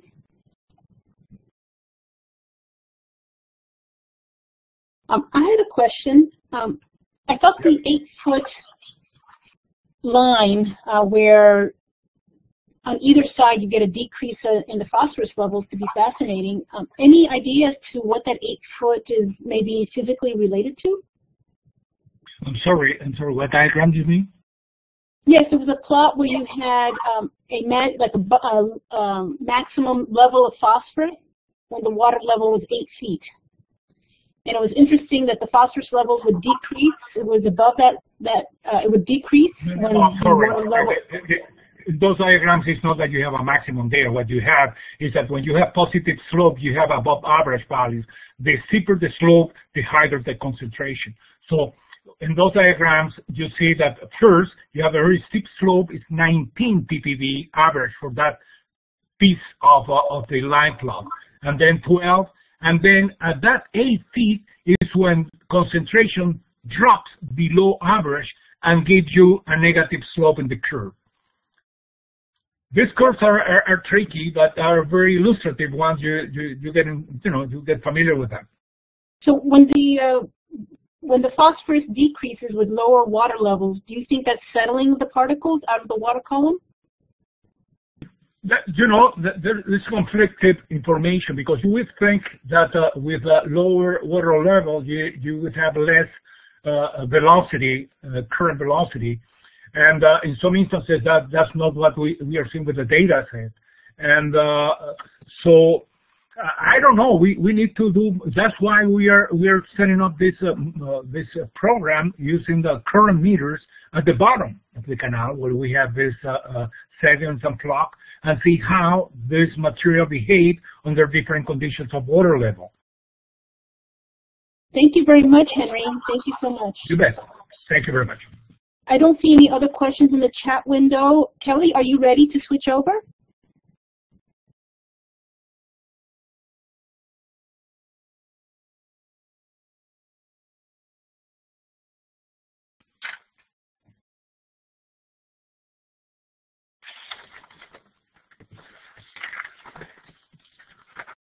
Okay, at this point, I'd like to go ahead and introduce Lincoln Larson of North Carolina State University, who will be speaking about citizen science. Lincoln? Hey there, Helena. Remind me, should I use video or not for this? I can see you fine. All right, then I'll roll with video. I just didn't want to mess up the streaming options for others here. So I want to talk today, shifting gears here, to conservation social science and some work we've been doing looking at broader themes that might be possible to explore with respect to citizen science and conservation outcomes, looking at some pilot research we've done, and then thinking about next directions and what types of collaboration might be possible. So I'm talking about work I've been doing with my collaborator Karen Cooper here at NC State, and several others that might get mentioned as things progress here. So I guess we're not doing video. That's okay. To facilitate the transition to conservation social science and to keep things up to speed here, I just want to briefly mention what citizen science is. Most of you, I presume, are at least tangentially familiar with it, but citizen science confers unique advantage that the traditional approach to science does not. If we think about scientist-led projects, they're often top-down. They tend to be often, not always, slower and global in nature. Citizen science, on the other hand, is more bottom-up more often than not. It tends to originate in local settings with local people. It tends to move more quickly as a result, and can generate different types of outcomes as a result.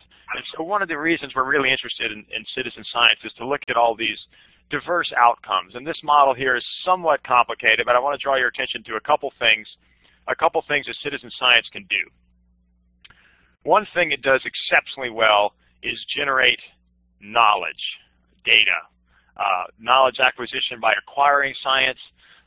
That's part of the origin there is the idea of crowdsourced data collection, expanding horizons, expanding our capacity to answer scientific questions. The other thing citizen science can do, something that I would argue is often overlooked, but perhaps equally, if not more important, is this fostering engagement piece, which means people actually interacting with whatever the topic is. It could be natural resources, it could be anything within the realm of citizen science.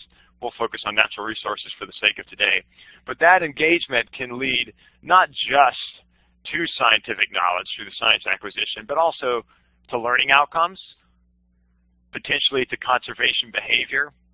And some of the work we're doing is suggesting that those outcomes, whether they're focused on conservation or recreation, those outcomes stemming from that public engagement piece might be just as important to conservation as the scientific data generation component. And so that's some of the things that we're starting to explore that I thought might be of interest to the audience here today. Lincoln, I got a note from Kelly that the video limits the audio. So just to improve the clarity, if you can turn off the video. Thank you. Yeah, my video should be off now, I think. I'm used to that from online teaching too, so I've run into that barrier before. So hopefully you can all still follow along, and it might be even better you don't have to look at me this way. Study background of this pilot study I want to mention.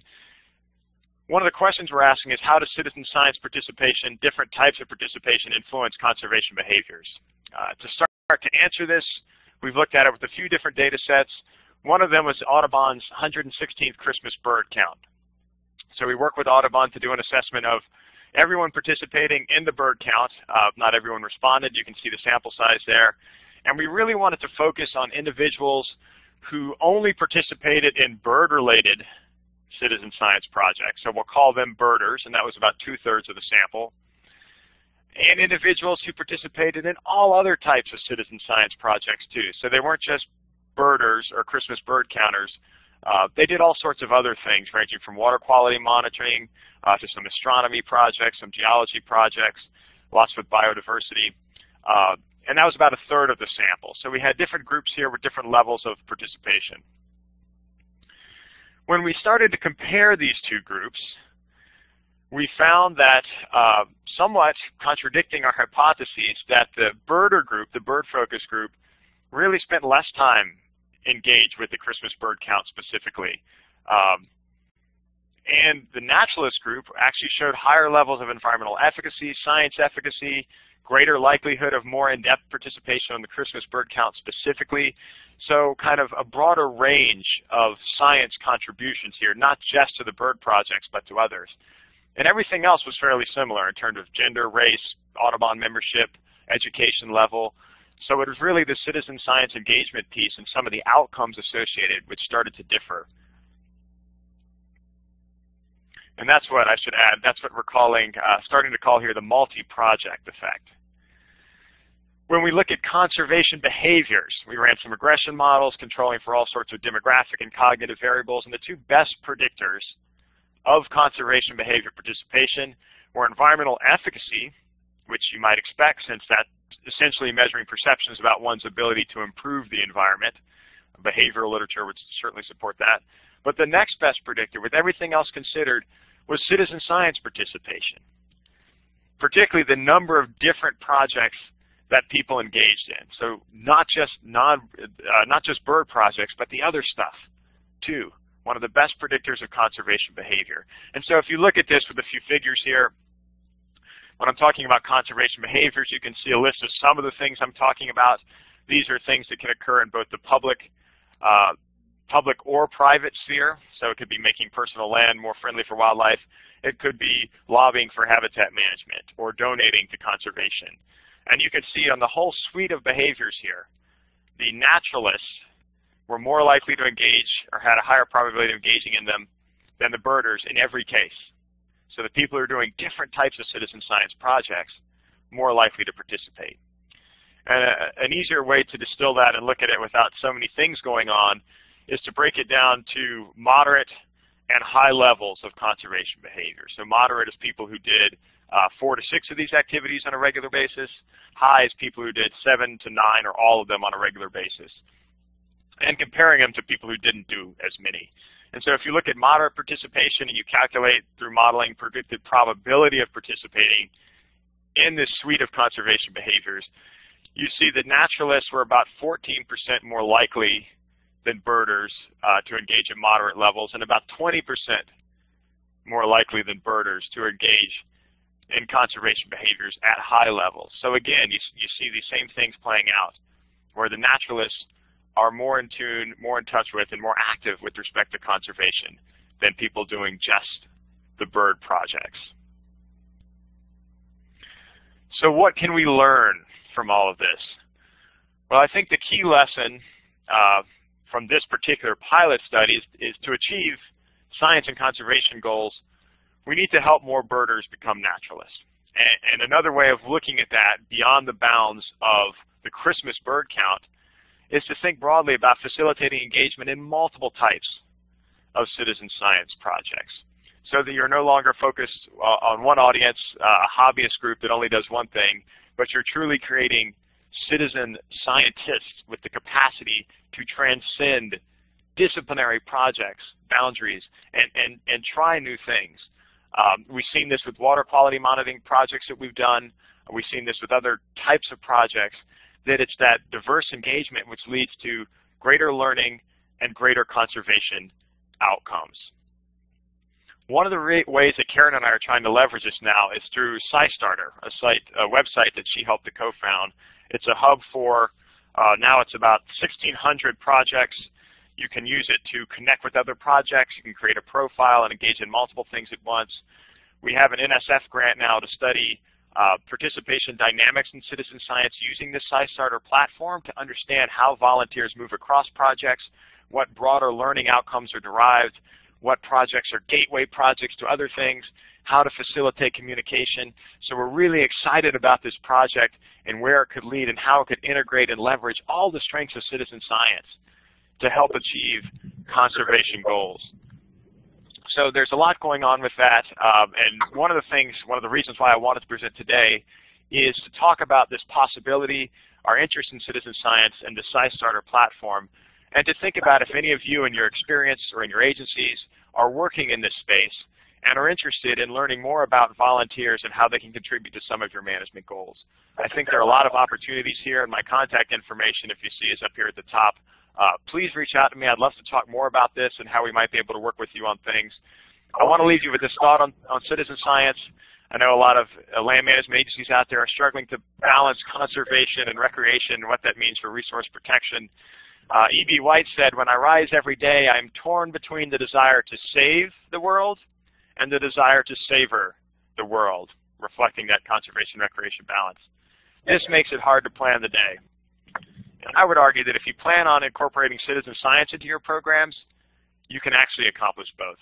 And so that's what I wanted to convey today. Wow, your timing is perfect. Thank you so much, Larson. In the interest of time, we will go ahead to the next presentation by Ali McCreary, who will be discussing cultural resources. Good afternoon. Hopefully you can hear me. All right, my name is Ali McCreary. I am a postdoc with North Carolina State University, the Department of Parks, Recreation, and Tourism Management. And I'm presenting some research today on behalf of myself and my colleagues, Drs. Erin Seekamp and Sandra Federich, where we looked at how we can elicit expert opinions on climate adaptation of cultural resources. So I will dive right in. See if I can click my slide. Here we go. So cultural resource management, CRM, is really complicated by climate change, and this is particularly true in coastal areas where things like storm-related flooding, erosion, and sea level rise are just making it even more difficult for cultural resource managers to sustain historic structures and other resources on the landscape. And managers like the National Park Service recognize this. NPS in particular has put out this memorandum and a report, the Cultural Resources Climate Change Strategy, to try to address this complex management issue. The report, the last bullet, documented 7 different types of adaptation strategies that managers can take. So what we wanted to do is understand for a park unit that has, maybe a limited number of personnel working in cultural resource management, is there a way to elicit some remote expert opinion on which of these strategies is best for various cultural resources? So we developed an online survey that was focused on historic structures at Cape Lookout National Seashore. So there's 2 designated historic villages. There to the south is Cape Lookout Village, and to the north, Portsmouth Village. And we picked 18 buildings from each of these 2 villages, so 18 altogether, to have some remote experts evaluate. And we did that through an online questionnaire. We sent out a link to participate with a few reminders. Our sample was very strategic. We had the help of the Washington, D.C. and the Southeast Regional Office in identifying some cultural resource management experts. So we sent the link out to them explaining the study and asking them to participate. And this component I'm talking about today was just one part of the survey, but we asked them to review 5 randomly selected buildings from the 18 we had chosen. And they saw like a bit of a storytelling component, so historic use of the structure and then current use of the structure, as well as some description of what it looked like. And then they were prompted to open a new tab and look at this geovisualization component, where they saw a 360 imagery of the structure itself, and then also some land cover data, so they could look at kind of sea level rise or water inundation over time under both a moderate and high climate change scenario. And so after they read that story and worked through that geovisualization component, then they were asked, what is the best adaptation strategy in your opinion, and a few other questions that I'll show in the results in just a moment.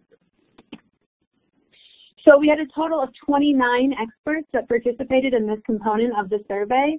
On average, they had been working in cultural resource management for about 9 years and had been with the current organization for 13. So you can see almost half of the sample was federal sector, so likely the National Park Service personnel, although there were folks working at the state level for private agencies, academic institutions, and nonprofits.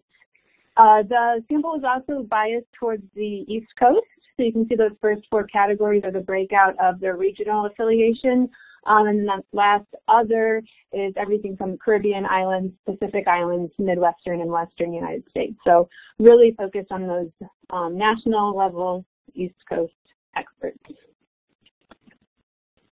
And this slide is just a quick overview just to give you an impression of some patterns that emerged from the data. So a blue shaded box indicates that adaptation strategy was selected at least once for that particular structure. So you just to draw out some major patterns here, that improved resilience was selected at least once for every structure, right? While take offsite action was only selected for 2 of the structures. And if this is of interest to you, we can get more into that if we have time for questions. I'm going to move on. After the personnel were asked to select the adaptation strategy they thought was the best fit based on their knowledge of the building and of the land use change, they were then asked, how do you think this adaptation strategy would affect the overall cultural landscape at Cape Lookout National Seashore. These are mean responses, mean aggregated responses for each of the 7 adaptation strategies, and you can see they all fall on the negative or the detract side of the scale here. So none of our experts felt that these adaptation strategies were going to enhance the cultural landscape. If anything, we had some neutrality with leave things as they are or improve resilience, but then a lot of detract from the landscape through documenting and releasing buildings, taking off-site action, and interpreting the change. We also found some interesting relationships between vulnerability and certainty of impact in the adaptation, the strategy that was selected by these experts. So in addition to selecting the strategy and rating how it would affect the landscape, experts were also asked to rate how vulnerable they perceived the building to be on a scale of low, moderate, or high, and then to say how certain they were that it would be impacted, not at all, not very, fairly, or very. So when a building was perceived to be of low vulnerability, experts were really saying leave things as they are, right? But if the building was highly vulnerable, then we got this sort of dichotomous response where either experts are saying put all of your resources into improving the resilience, or don't invest in the resource to document and release that structure. And sort of similar themes emerge with certainty of impact. When they were not at all certain, the strategy most often selected was just to leave things as they are and manage the change occurring. But if they were very certain of impact, again, they wanted to move that structure, to relocate it, or to document and release, maybe if relocation they did not feel was feasible. So what does this mean? Well, those last 2 metrics I showed you are somewhat more objective, and so maybe easier for cultural resource management managers to determine a building's certainty of impact and vulnerability, and then based on that, make their management, their adaptation decisions. So it gives them some science-based evidence on why they chose a certain adaptation strategy, perhaps because of the building's vulnerability or certainty of impact. So that helps them communicating their management decisions to policymakers or visitors or other stakeholders. Methodologically, I think the instrument was really pretty useful and efficient in garnering that expert opinion from remote regions. It was a fairly small sample size, and we had some drop-offs from the earlier components on the survey. So I think just additional prompts can help people along in using that technology. So looks like my time is up, but I will take any questions if we have time, or you can shoot me an email as well. Thanks. Thank you, Allie. Thank you for the excellent presentation. At this point, again, in the interest of time, I'd like to move to the next presentation by Dwayne Estes, who will be discussing the Southeastern grasslands. Thank you all. I appreciate it. Can you hear me okay? All right. So the Southeastern Grasslands Initiative, our focus is on the grasslands of the Southeast, as we'll talk about here in just a second. And we believe there's a need to chart a new course for conservation this century, and we'll talk about that. Sorry. So when I was a grade school student in the 6th grade growing up in Tennessee, one of the things that I remember learning about was this fanciful notion about how the forests of the eastern U.S. were so dense and continuous from the Atlantic Ocean to the Mississippi River that this fabled squirrel could travel all the way across the continent, the eastern half of the continent, without touching the ground. And of course, I think most of us realize that's not possible, but still we have that notion of what the pre-settlement vegetation and landscape of the eastern U.S. was like. And my teacher, Tommy Johns, who sort of gave me that or taught that to my class, never really talked about grasslands. And I think had I been raised in Kansas or the Dakotas, I probably would have learned a different history. And so there's quotes like this one from Reuben Ross in 1812 that talk about countless numbers of bright flowers springing up in all directions, beautiful massive grasslands, scarcely a tree in sight, where he sees the prairie bird or barren hen, which we now know is the greater prairie chicken. And this reference is not from Kansas. This is from central Kentucky, just about an hour north of Nashville, Tennessee, in 1812.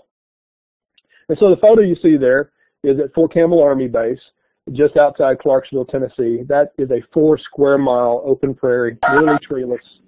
And just to the north of that is a 25,000 acre prairie that is 7 miles long and 3.5 miles wide. Recently, Reed Noss, who now works for SGI, published The Forgotten Grasslands of the South. And it really highlights the variety and diversity of southern grasslands, which include prairies and savannas, grass balds, a variety of rocky grasslands like glades and barrens, and many different types of open wetlands, from fens and bogs and wet meadows, etc. And so what happened to most of our grasslands is largely the grasslands of the South had two fates, those that were in arable landscapes, like that on the left, shown here with the virgin prairie near Fort Smith, Arkansas. And then we have, for those, they were mostly converted to the cotton fields and corn fields and soybean that we see today. Many grasslands in less fertile soils, however, that were mostly savannas, with fire suppression commencing in the early 1800s, those then eventually grew into close canopy forest. So these are essentially what has become of the grasslands of the South. And today they're largely unrecognizable landscapes. And unfortunately, they were never, most of them were gone before the camera was invented. Most were never photographed or described. And therefore we have very little knowledge of those original grasslands. And so why should we care about them? This is a photograph that shows the last of its kind, a remnant wet prairie near Chapel Hill, North Carolina. And these grasslands are exceptionally important. One, there's an untold story. They're extremely important to our history as a nation and to the history of Native Americans, because these grasslands served as for hunting grounds and so many other purposes. The species that make those up were vitally important. And so that's a story. Many of our early trade routes owe their connection to grasslands. Our agricultural landscapes owe their connection and fertility to grasslands. Obviously, there's economic benefits, wildlife watching, the horticultural trade, a multi-billion-dollar outdoor recreation economy, hunting. Services such as carbon sequestration and pollination. And then also, I think, we can't forget just biodiversity, which is huge.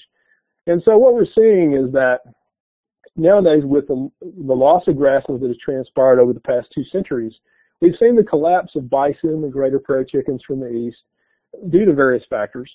But also then we're now beginning to see all these unsung heroes like grasshopper sparrows and meadow jumping mice beginning to disappear. And so with the disappearance of so many plant and animal species, now the conservation community really is beginning to stand up and take notice due to things like bobwhite quail, which right now a recent Partners in Flight report suggests that the current quail population will cut in half by the year 2029. And that it will cut in half again by the year 2036. So, could we be looking at the functional extinction of a species that was once so common just in the next few decades? So we asked the question, can our grasslands survive into the next century? Well, we believe that right now there's a lot of focus in the East on forest conservation. There's a lot of money that goes to that, both philanthropically and from corporate sponsorship. There's a bunch of money that goes into wetlands, a lot of money that goes into aquatic resources and climate change. Very little money is being directed toward our naturally open landscapes. And we believe that the loss of these open landscapes is directly responsible for the loss of so many plant and animal groups that we see and is leading to widespread ecological collapse. We believe that this is the greatest threat facing the terrestrial biodiversity of eastern North America now. And that's why we believe that we need to have a change and chart a new course for conservation until it's too late. So we have designed and developed the Southeastern Grasslands Initiative over the past 2 years to cover a 23-state region spanning from approximately Philadelphia to Joplin, Missouri, south to Miami and Corpus Christi. And the challenges facing grasslands are hugely complex. We still have large gaps in our knowledge. There are many types that are functionally extinct that have gone from 500,000 acres down to literally 5 acres. Let that sink in for a second. There's a scarcity of funding. There are diminished resources, lack of fire crews, and nowadays many colleges and universities are no longer teaching natural history, so there's also declining expertise. In a recent mapping effort led by World Wildlife Federation, the grasslands of the South weren't mapped, in contrast to those of more western and central regions of the United States. So there has been essentially no focus on many of the grassland systems of the Southeast. What we want to do with SGI is to provide leadership to be a resource center, both with a physical resource base and also a major online presence. So we've developed a website, and we are pursuing talks with NatureServe to begin to develop an interactive online portal. Education and outreach. We had a talk about citizen science earlier. That's going to be a major focus of ours going forward. Advocacy and policy is critical, but we also want to develop into a granting program using philanthropic dollars to begin to help our partners in conservation across the South. Just recently, just the past couple of months, we've been funded by NRCS to hire our first coordinator who will work across Central Tennessee and Kentucky to help restore about 7,000 acres of grasslands in areas that were historically grassland. And that's a jointly supported position with our partners of Quail Forever. Again, we think that there are already well-established models in the Chicago area with the Chicago wilderness and some of the forest preserves up there that we're looking to that are tried and tested and proven successful techniques in using volunteers to restore and recreate grasslands on scales ranging from less than an acre to 2,500 acres. And this is really resulting in some key benefits to wildlife. Henslow's sparrows on the rebound in the Chicago area. Federally listed butterflies are coming back and finding these grasslands. And I'm not talking about just planting warm season grasses. We're talking about the restoration using hundreds of native species in a given mix, sometimes between 200 and 450 species of local genotype material to recreate some of these landscapes. Obviously, though, we are focused on other initiatives as well, making sure that certain areas of existing native grasslands are protected or maintained or managed. Right now, across the South, in places like the Ouachita Mountains, the Cumberland Plateau of Tennessee, the Piedmont of Carolinas, we have a lot of forested landscapes that, based on historical data, used to be open pine or oak savannas. We have the potential right now to restore tens of thousands of acres of open savanna habitat if we can overcome the public hurdle. There would be major public backlash because of the misunderstanding that forests are good. And forests are not always good in all settings, and we need to realize that. We have been funded by philanthropists with the Band Foundation, so we have received $250,000 in funding. We are about to receive a multi-year grant from them in the form of a challenge grant. We've also received some funding from the National Science Foundation for projects that are sort of tangentially related to this. And we've worked with a number of federal and state agencies, and recently been contacted also by the Seminole Nation out of Oklahoma. So please visit our website at www.segrasslands.org and make sure that you watch our video. We have a really nice mini documentary there. And you can sign up to become a member of SGI. You can get our newsletter. And also there's a place on there if you want to sign up to be a volunteer. This takes all of our efforts, folks. Please understand that grasslands have to become the priority in Eastern North America going forward. Thank you. Again, excellent timing. Thank you so much, Dwayne. Thank you. Thank you. The next presenter is Kenneth Meyer of the Avian Research and Conservation Institute, who will be discussing snail kites. Ken? Thanks, Elena. I am the director of the nonprofit Avian Research and Conservation Institute. We're based in Gainesville, Florida. I'd like to acknowledge my co-author, Gina Kent. We became a non-federal partner in the South Florida Caribbean CESU over a year ago, so I'm very happy to be involved and to be here. I'll probably use all my time, but if you post your questions or comments, I'll respond to you by tomorrow, and my contact information is on the last slide. In the next few minutes, I'm going to summarize our research on the endangered snail kite in Florida, which we began over 11 years ago. Then I'm going to introduce a study that we recently started on the kite's principal prey, the apple snail. This is supported by the Army Corps of Engineers through the CESU. This is a continuation of Phil Darby's work from the University of West Florida. This new apple snail research, I think, integrates well with our long-term studies of snail kites, which run mainly on non-governmental funds. It seems like this could be an excellent element in the sort of coordinated, collaborative vision that we heard a lot about this morning. In the case of the federally endangered snail kite, of course, the U.S. Fish and Wildlife Service has the direct oversight and the influence over the shape of the research effort. So that's the context. Let's get on with the biology. This is the distribution of the snail kite globally and in Florida. As you can see, it is mainly a tropical and subtropical species. And in the state of Florida, that brown range that you see, that is it, bounded on three sides by water and on the north by unsuitable habitat. So the deck is sort of stacked against it in terms of population stability or maintaining at least a sustainable population. So this is what some people refer to as a nomadic species. That's not to say they don't show fidelity to particular sites at certain times of year, but they do have the capacity to move around the landscape quite a bit. And so back in 2006, we were asked if we would get involved in doing some telemetry, different kinds of technology, including satellite, combination of satellite and VHF, because it hadn't been done for a long time. And a couple of national panels were critical of the progress on recovery of the snail kite. I should say this bird has been listed for 51 years, federally listed as endangered. This trap that we developed uses live snails.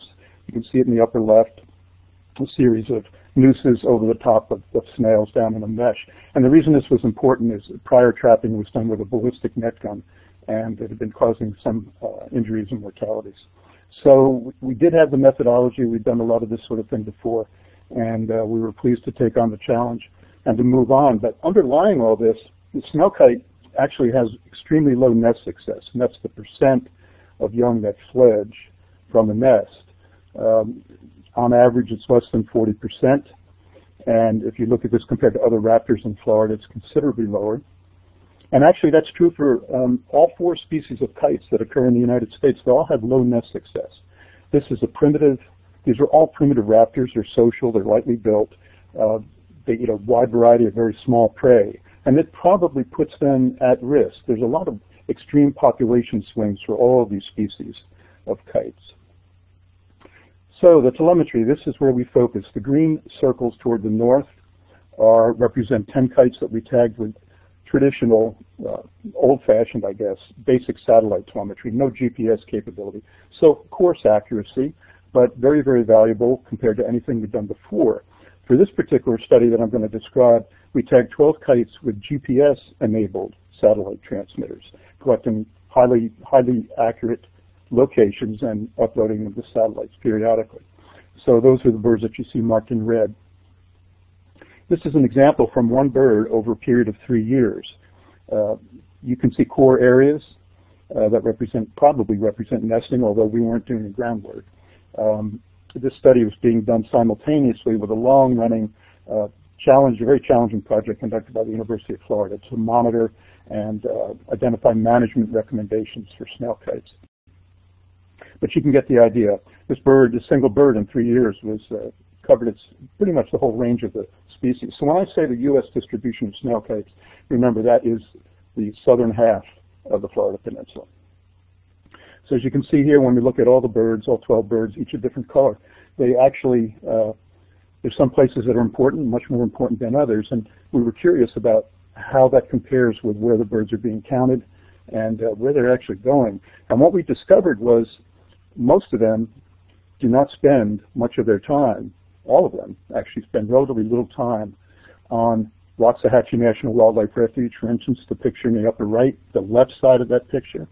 So these fixes indicate some of the habitats. They don't look like the historic natural wetlands that we associate with snail kites. Another example of that in the highly urbanized area around Lehigh Acres. Two maps on the left, those are single birds, the orange dots connected by lines. That's over the course of a year for each of those birds. A picture on the right, that's 4 adults for 18 months, each one a different color over the course of a little more than a year and a half. So you get the idea. This is an animal that is built, that is adapted, highly adapted, to seek out the resources it needs, the food that it needs. Snails, that is their prey. They don't really take many other things, the occasional crayfish. So this bird is highly adapted to find refugia, places that have remnant snail populations in extremely dry conditions. And just to accommodate this cycle we have in Florida of where wet cycles are not necessarily directly related to seasons of the year. and a large part of that is an effect of how we've altered the environment. So you can see they move long distances, they have specific core areas, and we're in a process of looking more closely at those. But note this number, 83% during this breeding season, 83% of those fixes are outside those red hatched areas that are the managed and monitored areas, the places where we focus on saving snail kites. So we thought that this particular result was kind of illuminating. Another result we got, we looked at total mercury, starting at the north in yellow, the lowest concentrations, increasing to the south, as we might expect from what we know about mercury. But this is total mercury. This is not methyl mercury. So, of course, the question for those black and blue locations down in the Everglades, the question, of course, is how high is the methyl mercury? And that will indicate whether or not we should expect sublethal effects. These are insidious. This can impair reproduction without the bird showing, the adults showing any external signs. One of the biggest effects is embryo mortality. So it happens in the egg stage. It looks just like a failed nest or an abandoned nest. So that's pretty tricky. But just to give you an idea, the total mercury that we got roughly equals what's been found in other species, one being the Carolina wren. The same total mercury levels would cause a reduction of 30, 40 to 40% in nest success. So we really have to get at that methyl mercury question. That's more expensive, and we're looking to private donors as a nonprofit. That's something we can do, not always successfully, to support that effort. The snails, this is a new project, so it's right here at the end. This is a project that a gentleman from the Army Corps of Engineers, Al Confresco, said was one of the projects that the Corps is supporting, and it's coming through the CESU. So one of the problems, as you all know, of course, or interesting considerations, is that we have exotic apple snails. On the left, the native snail, on the right, the exotic. And no, the exotic has not greatly reduced, apparently, the native populations, nor has it excluded it, which is surprising, because those are the eggs of the exotic species at the bottom of that stalk, native on the top. The eggs of the exotics are much more tolerant to a wide range of wet conditions, from submersion to desiccation. So they're very prolific. They live longer than the native snails. They grow faster. So you would think in a lot of cases this would be a problem for the snail kites. So far it looks to be an advantage.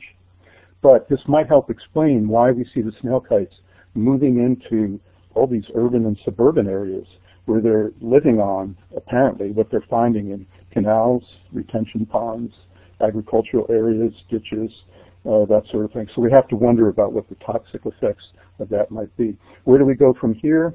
Well, we can pose these questions. Is Everglades restoration going to support snail kite recovery in the long run? And will these alternative habitats, these peripheral or non-natural habitats, will they be safe in the long run, and will they be productive for snail kites? Or is there some combination of natural and unnatural that will help this bird persist? And then, of course, as the satellite data indicate, maybe we should be looking a little more closely at whether the monitoring and management efforts are being appropriately focused spatially. And thanks to all these people, and of course, thanks to you. Ken, thank you so much. Just to let the audience know that if you have questions, you can post them in the chat. And again, the timing was excellent. Moving on, as we are encroaching into our break session, Ricky White will be from NatureServe, will be discussing longleaf pine. Ricky? Hi, can you guys hear me okay? Yes. Excellent. Again, my name is Ricky White. I work with NatureServe, and I'm also working closely with the Florida Natural Areas Inventory, which is under the purview of Florida State University, which is a CESU partner. So I thought we'd talk a little bit about some of the open pond work that we have been working on over the past decade or two. And then if there's any time for questions, we'll try to get through that too. So just real quick,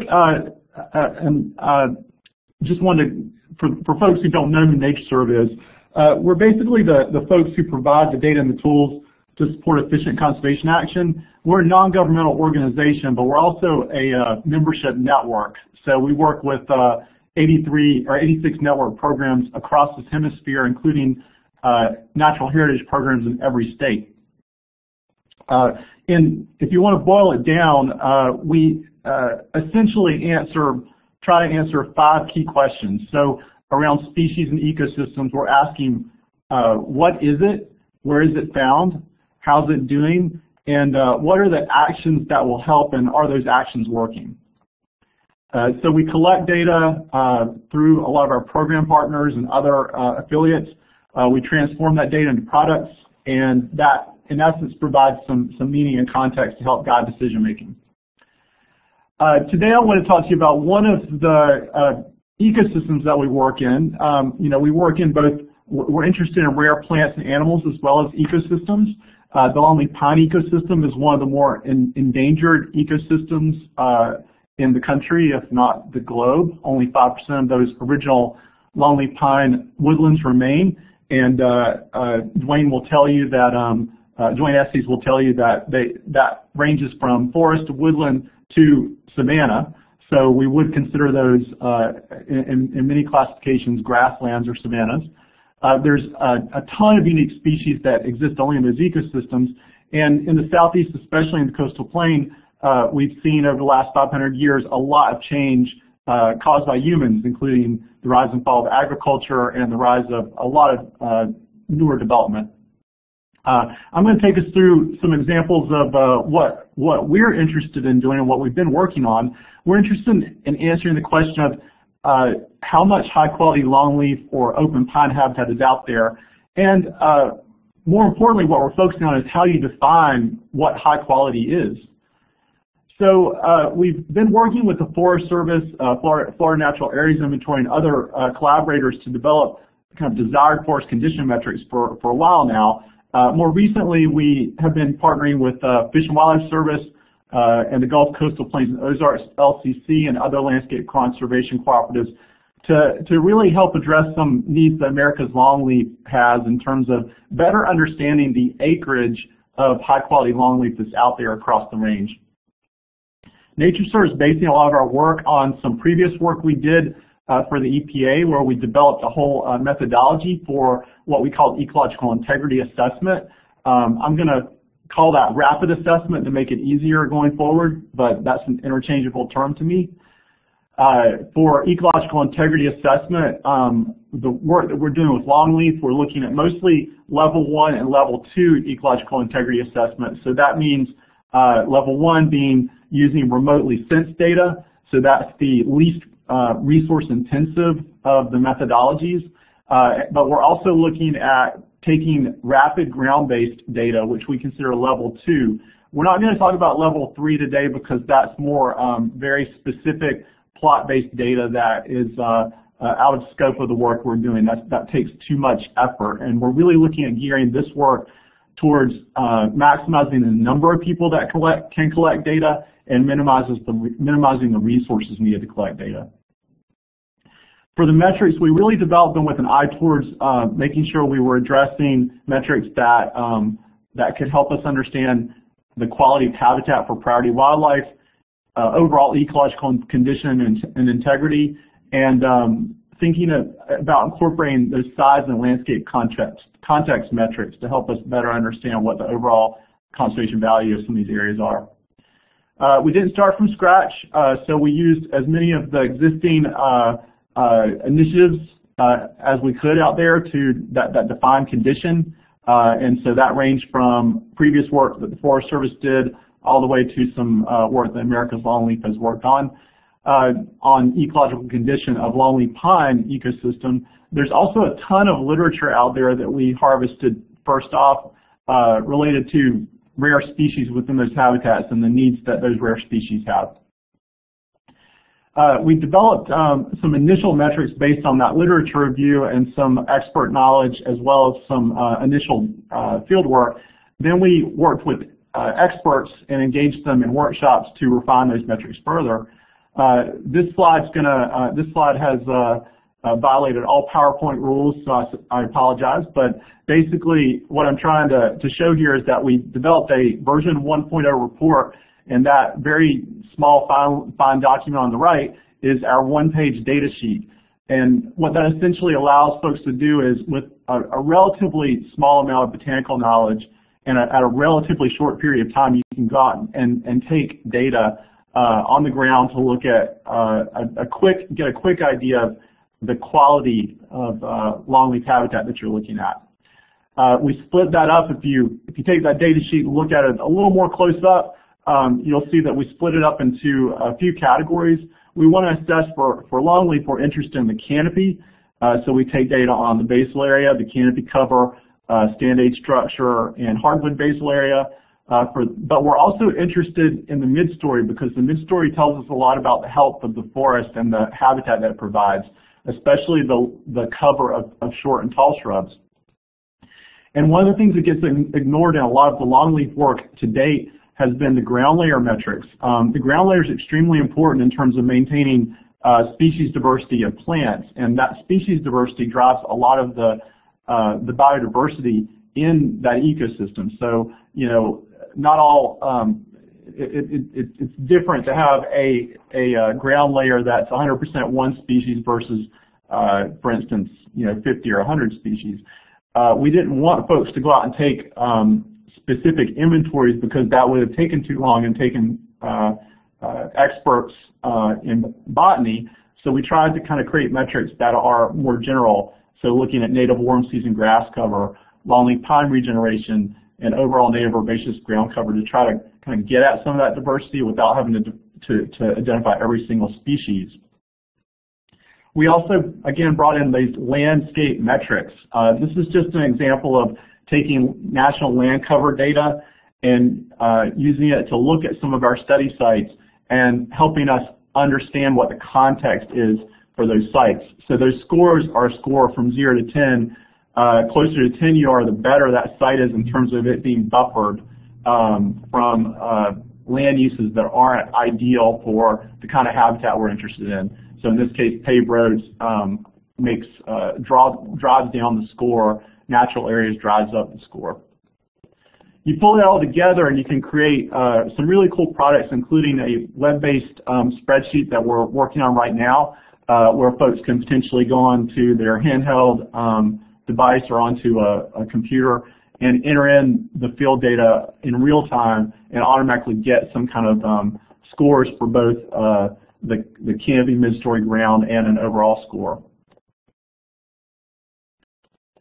So that's about all I've got for this project. What we're interested in doing next is primarily we're looking at version 1.0, but we're not confident that those metrics are exactly right yet. So we're looking at continuing to test out those metrics using existing data or new data, especially some data that's already in process of being collected throughout the Southeast in national forest lands and some other sites. If you have data that you think might be useful to this, feel free to reach out and contact me after the call. We're also looking at applying this ecological integrity assessment approach for other ecosystem types in the Southeast. We're developing them for all the ecosystem types in Arkansas and would be interested in expanding that to other states. And finally, I'm really interested in particular in trying to develop a more cohesive set of coefficients of conservatism for the Southeast. Not going to have time to go into what that means. The other term for it is floristic quality. So if you're really curious about that, you can reach out to me after the call as well. Thanks. Thank you, Rick. Thank you, Ricky, for the presentation. Enjoyed it. And again, in the interest of time, if you have questions, please add it to the chat box or send it via email. And I know we have started to move into the next session. Before we move on, I wanted to thank all the speakers from the oral session for your presentations and time. I'd like to thank Keith for moderating. And also, Kelly, thank you so much for the logistics. At this point, Kelly, I'll hand it over to you to get us to the next section.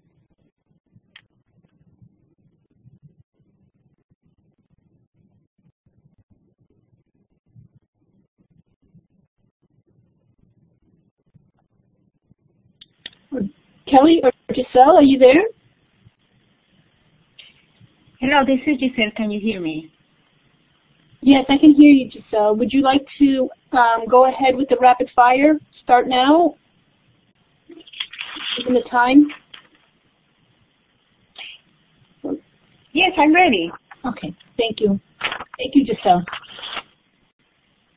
So we will be switching into the last session of this virtual conference. If you have been hanging on with us, you deserve a special brownie point and an endurance medal. And this is Kelly. I just wanted to remind you that I had to load up the final rapid session slides. That's done now. During that period, I'm unable to speak, but you are ready to go. Okay, thank you. So I was just saying that if you have been with us, thank you for your sustained support. If you just tune in, you join the Southeast CSU virtual conference. The conference theme is collaboration and cooperation in protecting resources and ecosystems. My name is Giselle Mora. I'm the Gulf Coast CSU coordinator for the National Park Service. And this session features 3-minute rapid presentations, which are the equivalent of your poster sessions if you were on a traditional conference.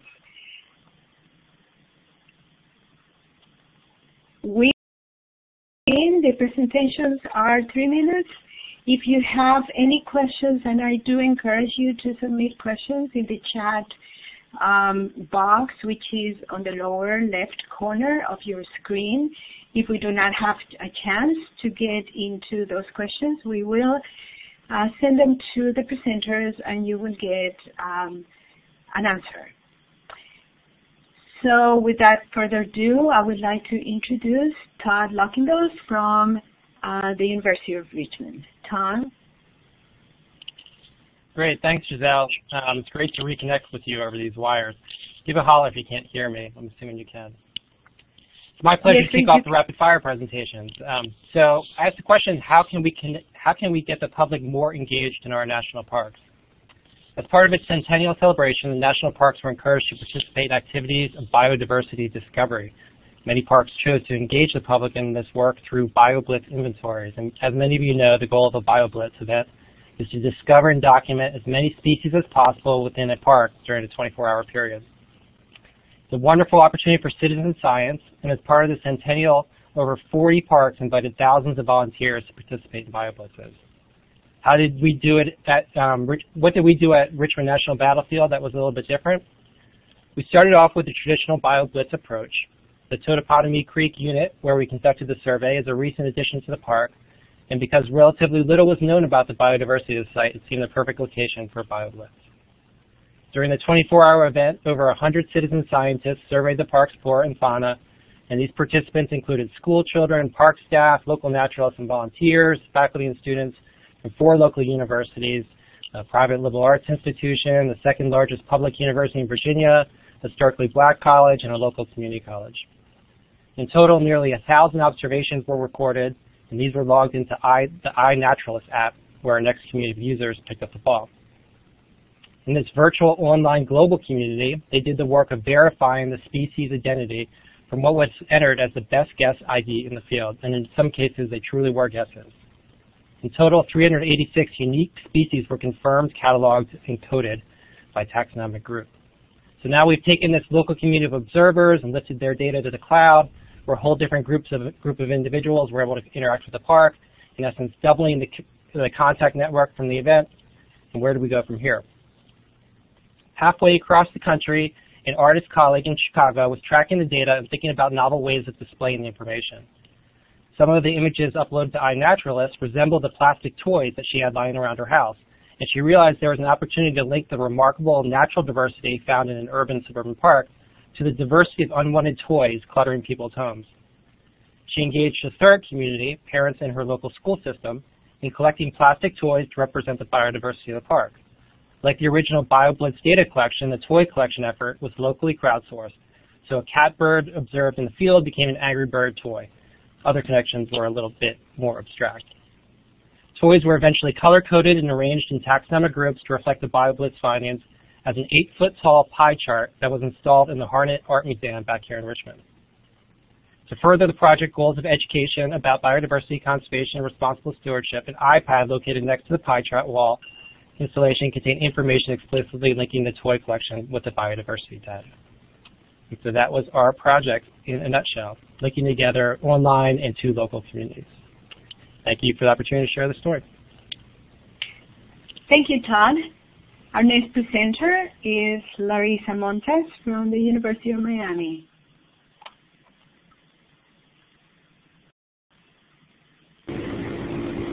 Hello to everyone. My name is Larissa Montes, and I am a PhD student at the University of Miami under Dr. Helena Solo-Gabriel. Given the time constraints, I'll speak to you for about 4 minutes, and I will answer any questions you may have via email. I'm reading on the chat window that you can't listen to me. Larissa, if you're using you may want to mute your computer.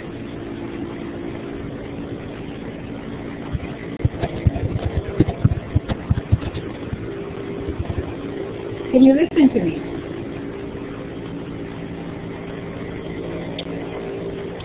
Yeah, there is some background noise, Larissa, but I would encourage you to continue because the time goes very quickly. I am using the setup that I've used for the test, and that was fine. So I am now placing my contact information in the chat window, as well as the project website. I am very excited to be a member of the multidisciplinary team working on the beach exposure and child health study beaches. The project will integrate oceanographic data to forecast health risks from oil spill compounds. Following the April 20th, 2010 Deepwater Horizon accident, British Petroleum and the governmental agencies working to respond to the accident engaged in one of the largest environmental data gathering efforts in history. Many lessons have been learned from the Deepwater Horizon emergency and scientific response. The continued surfacing of discoveries justifies increasing the engagement of the scientific community with the emergency response community, with the aim to better guide the decision-making process in future events. Looking back on the weeks after the explosion, there was considerable uncertainty regarding the risks associated with the oil spill. The uncertainty concerning health risks were driven by the lack of knowledge about precise exposures, especially for children who are more vulnerable. Uncertainty also existed for the spread of oil spill chemicals in beach, sand, water, and air. This resulted in negative impacts to Gulf Coast industry, loss of opportunity for public use of coastal areas, with subsequent damages to the economy. Through this project, we aim to address the uncertainty and unknown health risks resulting from exposure to oil spill chemicals during recreational beaches. Specifically, the goal of beaches is to gain knowledge towards quantifying exposures and risks from oil spill chemicals during child beach play. Beaches will accomplish this goal by quantifying children's thermal, ingestion, and inhalation-related beach play and time spent activities while accounting for beach physical factors. These contributions will be used to create an exposure modeling and estimation platform that can guide beach closures in light of health risks to promote safe beach usage for the most susceptible populations. The guiding hypotheses of this project are that health risks are driven by activity patterns and oil spill chemical concentrations. Both of these are influenced. Larissa, I'm sorry to interrupt you. I'm asking you to please wrap up in a few seconds that you have ahead. Okay, so I have just completed a very brief presentation on how this project aims to gain knowledge towards quantifying exposures and risks from oil spill chemicals during child beach play. The project is in its initial stages. We started work this last January, but we are very excited about the discoveries we have made so far. Thank you very much for listening to my presentation. I will now place again the contact details on the chat window, and please reach out to me if you would like to learn more about the project or any questions you may have. Thank you. Thank you, Larissa, and I just want to let you know that she posted a web link in the chat room if you're interested in learning more about it. Thank you. Our next presenter is Jennifer Franklin. Hello. Thank you for this opportunity to present a project that I've been working. Jennifer, before you begin, can you please all check your phones and make sure everybody's on mute? Oh, you did. Thank you. Okay. Go ahead, Jennifer. Okay, thank you. So this is a technical assistance project that was through the Mid-Atlantic CESU. And I want to acknowledge the National Park Service for funding for this project. And it's just wrapping up in the Chesapeake and Ohio Canal National Historic Park. So this park was initially, the project was initiated by safety concerns. And you can see in the photo on the left, you have people, tourist groups setting up lawn chairs underneath a dead tree. But it turned into a little bit more than a simple assessment. And so the park is actually 195 miles long. It's primarily an early successional riparian forest. It was established in the decade after the canal closed in 1924. So it's an even age. And normal successional processes are proceeding. So we have a lot of dieback of the early successional species. But it's occurring along with some heavy public use that is, in many cases, preventing the establishment of the next successional stage in the forest. And you can see there's some fairly heavy degradation of the riparian zone in that center photo. So we were brought in to provide technical assistance to assess the current conditions and develop a restoration plan that could be used across the 60 campsites, picnic areas, and visitor centers, and to make recommendations that could be incorporated into a new vegetation management plan that the park is developing. So we collected data on tree dieback by species and diameter, and also mortality, and also data on factors that might be limiting forest regeneration, including things like soil compaction and soil chemistry that are altered by human use. This data can be used for future research and assessments of the restoration success. We were also able to recommend changes to some of the management regimes, and particularly mowing, that can reduce their ongoing maintenance costs while improving the ecological function and better meeting some of the conservation goals of the park. So in addition to providing some baseline data for research, the project also provided training for a master's student in restoration planning. So for future projects, to say this one is just wrapping up, I'm very interested in assessment of restoration success. So I'm hoping to go back to this and some other sites. And my email address is at the bottom there, and I'm just pasted into the chat window the lab URL.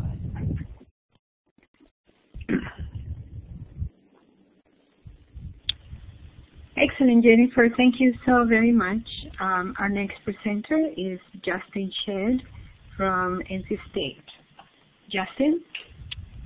Yes, good afternoon. Can we hear me? Or can people hear me? Yes, we can hear you very well. Thank you. Cool. Thank you. My name is Justin Shedd. I'm with North Carolina State University's Central for Geospatial Analytics. My contact information is in the upper right-hand corner in the yellow box. Recently awarded a National Park Service Inventorying and Monitoring Scientific Management Partner Award for 2017. This project, integrating science into National Park Service resource management via WebGIS, addressed common impediments that impact a resource manager's ability to make timely and informed decisions. Impediments such as gaps in communication and a lack of easy access to geospatial data and information generated by the diverse programs within the National Park Service. To find a solution, the Mid-Atlantic network of the Inventory and Monitoring Program partnered with North Carolina State University to develop a single platform where resource managers and support staff can access baseline information on natural resource inventorying and monitoring locations, as well as management actions by exotic plant management teams and the Wildland Fire Program occurring on National Park Service lands. Mid-Atlantic Network articulated their project goals from the beginning, that desktop and the deliverable was to be in desktop and mobile environments. It was to be sustainable, and it was not to be another system that required extensive training. The guiding principle was to enhance communication between regional staff, exotic pest team, wildland fire team, and park resource managers by providing the monitoring locations and management actions taking place in the parks. Not only does this benefit the resource managers, but it promotes closer ties between the various programs that support park managers. In consultation with parks and regional programs, a series of park-specific web maps were developed that capitalized on existing workflows to create a single map interface displaying INN monitoring locations, exotic pest current and historic treatment geospatial data, wildland fires treatment and wildfire data, and local data vital to park management activities. The web maps developed in National Park Service's ArcGIS online organization utilize existing National Park Service and external map services, as well as hosted services to facilitate the sharing of geospatial information. These web maps allow INN staff to see management actions taking place at the parks and allows the park management to not only see a complete picture of historical and current management actions, but enables them to collect data on local treatments in an efficient manner. So just to distill this even more, this project brought 4 different groups together, improved the communication between those groups, provided for workforce development, and enabled resource managers to make decisions with the best available data. Thank you. Again, my name is Justin Shedd, and contact information is in the upper right-hand corner. Thank you, Justin. And following on our GIS integration theme, the next presenter is William Slocum from UNC Wilmington.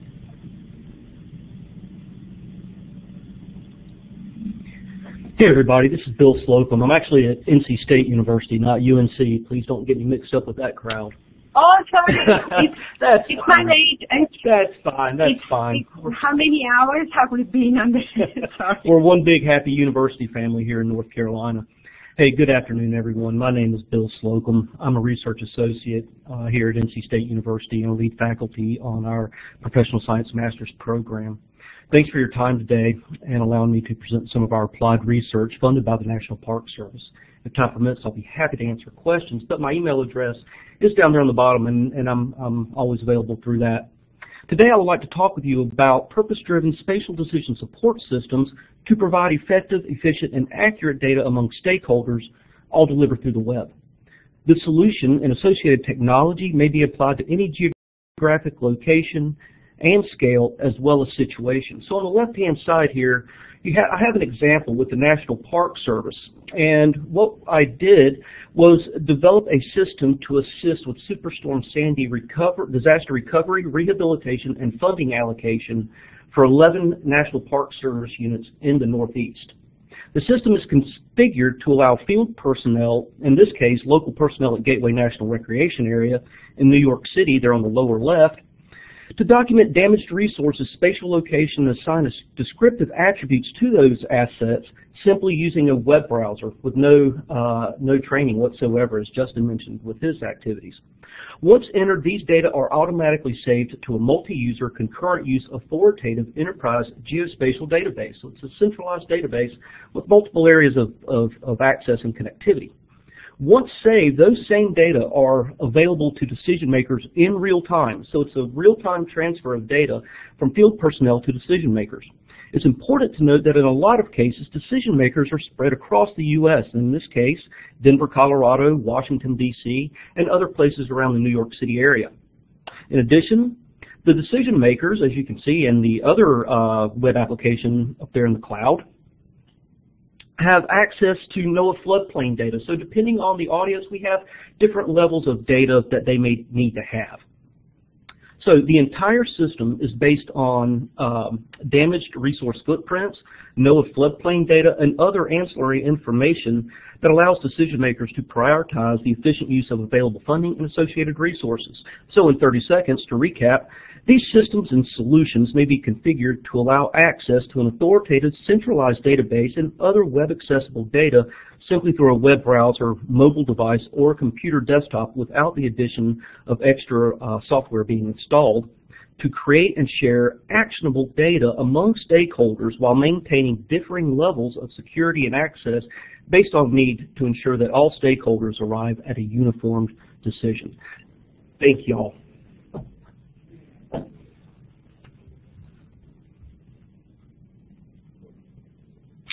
Thank you. The next presenter is Phil Olson, and I was just checking, and it seems that he was not able to attend. However, we would like to just show you slide, and Kelly MacArthur, who is the wizard woman behind the scenes, is going to be kind enough to read his abstract. This is Kelly MacArthur, and I'm calling out one last time. Steele Olson, are you with us? If so, please speak up. Okay, I would like to read everyone this abstract associated with the research. The name of the research, Geospatial and Unmanned Aerial System, UAS, Applications to Environmental Research. Government agencies are increasingly seeking services to provide drone imagery and geospatial analysis data products. Urban development and land use planning, environmental hazards such as floods, fires, and other catastrophic events, coupled with the population and infrastructure vulnerability and conservation mapping and management are just a few examples. The University of North Carolina, Wilmington has recently established a geospatial and drone analysis service group to provide very high-resolution visual and multispectral imagery and geospatial data analytics. Our mission is to provide value-added imagery and geospatial products that solve a problem or address a need. We have researched and designed workflows for capturing and photographically processing several types of unmanned aerial systems, UAS, data sets resulting in high-resolution imagery that outperforms satellite imagery and can be flown on demand. Secondly, we have used publicly available data to develop spatial analytics and statistical models for quantifying trends, patterns, and predicting distributions. Some examples include 1. Spatial statistics that computes the relationship between the independent variables and the death rate to Parkinson's disease in the United States, which each location has a unique prediction equation. 2, a model of population vulnerability to flooding for the coastal United States. 3, a statistical model of population vulnerability at the building scale using LiDAR data. 4, vegetation change through time to identify the rate of transitions from one type, for example, freshwater wetland, to another, for example, salt marsh. These workflows are tailored to provide specific products that can assist in monitoring and decision-making within a variety of sectors that manage and conserve natural and cultural resources. This presentation will describe the purpose of UNCW Geospatial and Drone and Analysis Service Group and give specific examples of the work that has been accomplished. We train undergraduate and graduate students in geospatial technologies and imagery processing using applied research, and our goal is to build our program by developing new collaborations. Applied research is a focal point of UNCW, and any opportunities we develop will be used to further the mission of the university by funding students and garnering research resources. Thank you, Kelly. Our next presenter is Michelle Clendenin from the USDA Soil Management Division. Michelle?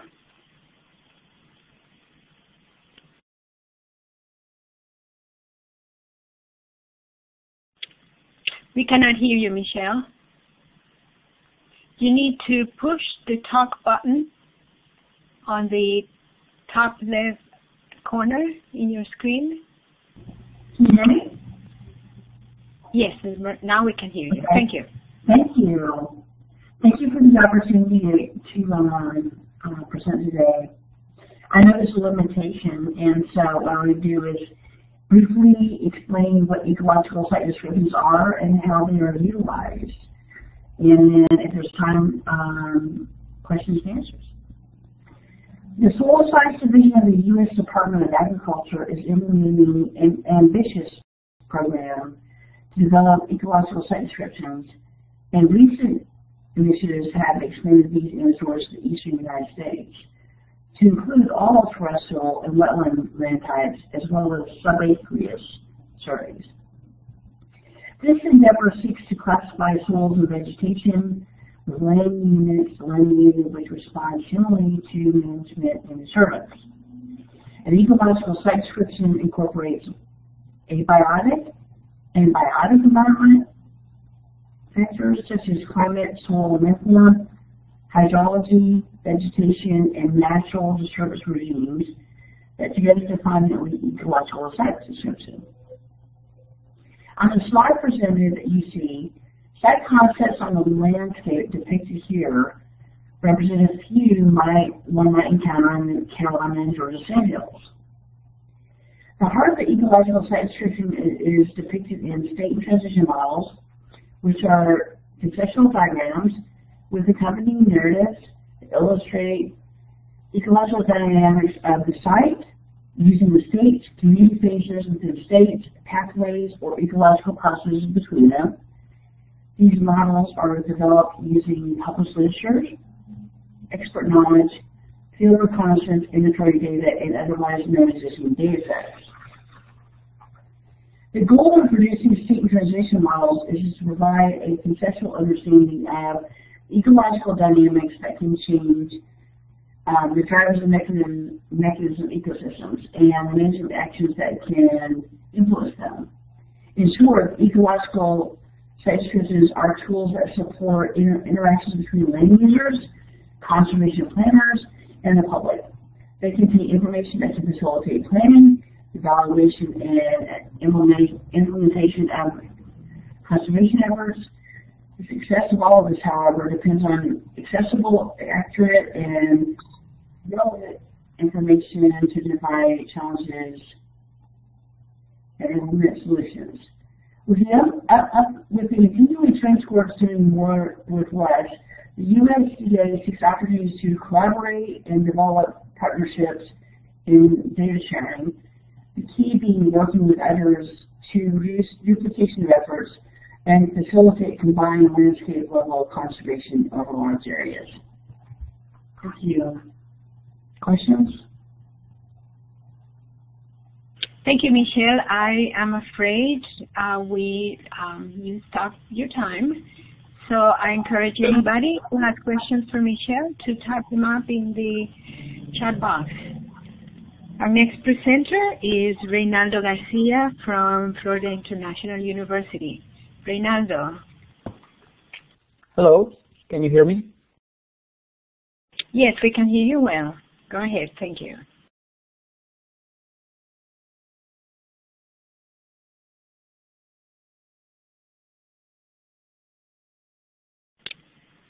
Reynaldo, we could hear you well. You can go ahead.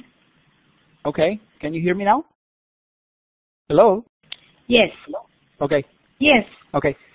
So I'm a collaborator of Dr. Henry Briceño at Florida International University. This research is aimed at complementing an ongoing project led by Dr. Briceño, funded by National Park Service, that was presented earlier during this afternoon session.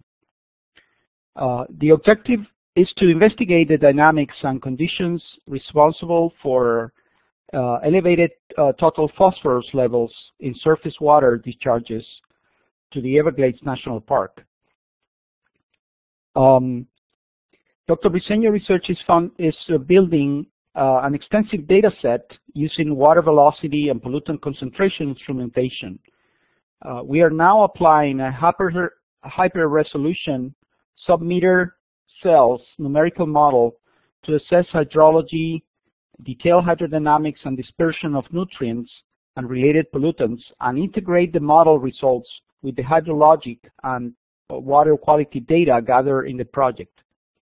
With the high-resolution model, we anticipate getting a better understanding of the water and nutrient dynamics in the study area that includes water conservation area 3A and canals and marshes in the Everglades.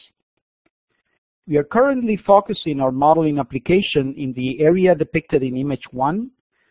This represents the L67A canal that flows into Tamiami Canal and bifurcates into the S333 gated structure to the right and the S12 day structure on the left, through which water flows into the park. Data collected suggest a strong correlation between total phosphorus loadings coming from the park or into the park with hydrologic parameters. For instance, image 2 presents data from 2 years indicating that when water stages decrease below a certain level, TP increases significantly and stays high during that period. Image 3 plots show that there is a clear stage threshold for situations where TP is below or above average. The same behavior has been observed in all study locations. Now, image 4 depicts the numerical mesh used in the model that, in this case, has about 1 million triangular cells, and the model computes velocities, depth, and concentrations of different pollutants at each cell. Image 5 shows some numerical results we have preliminary obtained that shows the distribution of phosphorus and also the velocity field. And we plan on continuing extending the model application through the year. This is an ongoing effort to complement with numerical results the data gathered in the project. Thanks for attending my presentation, and please feel free to email us with any questions or comments you may have. Thank you very much.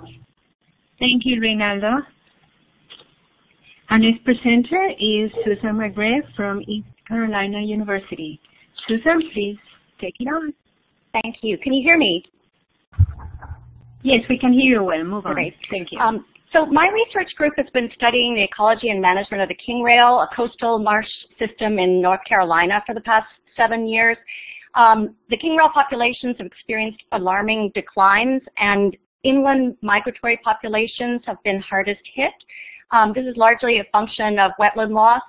As you can see, king rails are pretty large birds, and they're more carnivorous than other rails, and they require large tracts of pristine wetland for breeding, which mostly can only be found on the coasts. King rails are an indicator species for wetland health, yet they're secretive by nature and very challenging to study.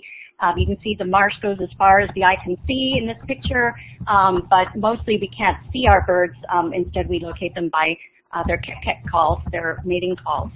So Mackay Island National Wildlife Refuge and the surrounding area on the North Carolina-Virginia border is the main area that we study this bird. The refuge is aggressively managed with prescribed burns and invasive Phragmites control. Each year we find and monitor 30 to 50 nests to determine the long-term trends in breeding activities. And I just want to highlight some of my students' findings. Up in the top right-hand corner, my student Jan Koltz determined that the breeders here were resident, and so he was able to follow them across multiple seasons. And we determined the home range sizes shown here in these colored ranges. We were able to document seasonal habitat use, and one of the main findings was that while breeding males tended to stay in the same areas between the breeding and the non-breeding season, the females were largely moving into habitat type that we didn't expect at all, which was wooded habitat type. The results of these findings led to some management changes to improve breeding success in this species, including advancing the timing of impoundment, drawdown, and also the timing of prescribed burns.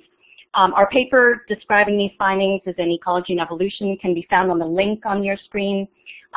One of my other students, Amanda Klauser, down below, looked at ambient temperature versus the touch temperature by putting these thermochron eye buttons into model eggs and inserting them into nests. And as you can see from the graph tracing there showing one example nest, parents are generally able to keep their incubation temperature constant in spite of incursions from the ambient, but particularly we were curious to find out that the incubating birds were actually shading their eggs in times when the temperature exceeded the average or the optimal incubation temperature. Our current studies are mostly looking at auditory results. So my student Katie Schrader at the right-hand side is doing a lot of monitoring using autonomous recording units, and we're now monitoring the populations and calibrating these mechanisms for detecting rails in other areas. Thank you very much. Thank you so much. Our next speaker is Athena Jones from the University of Miami.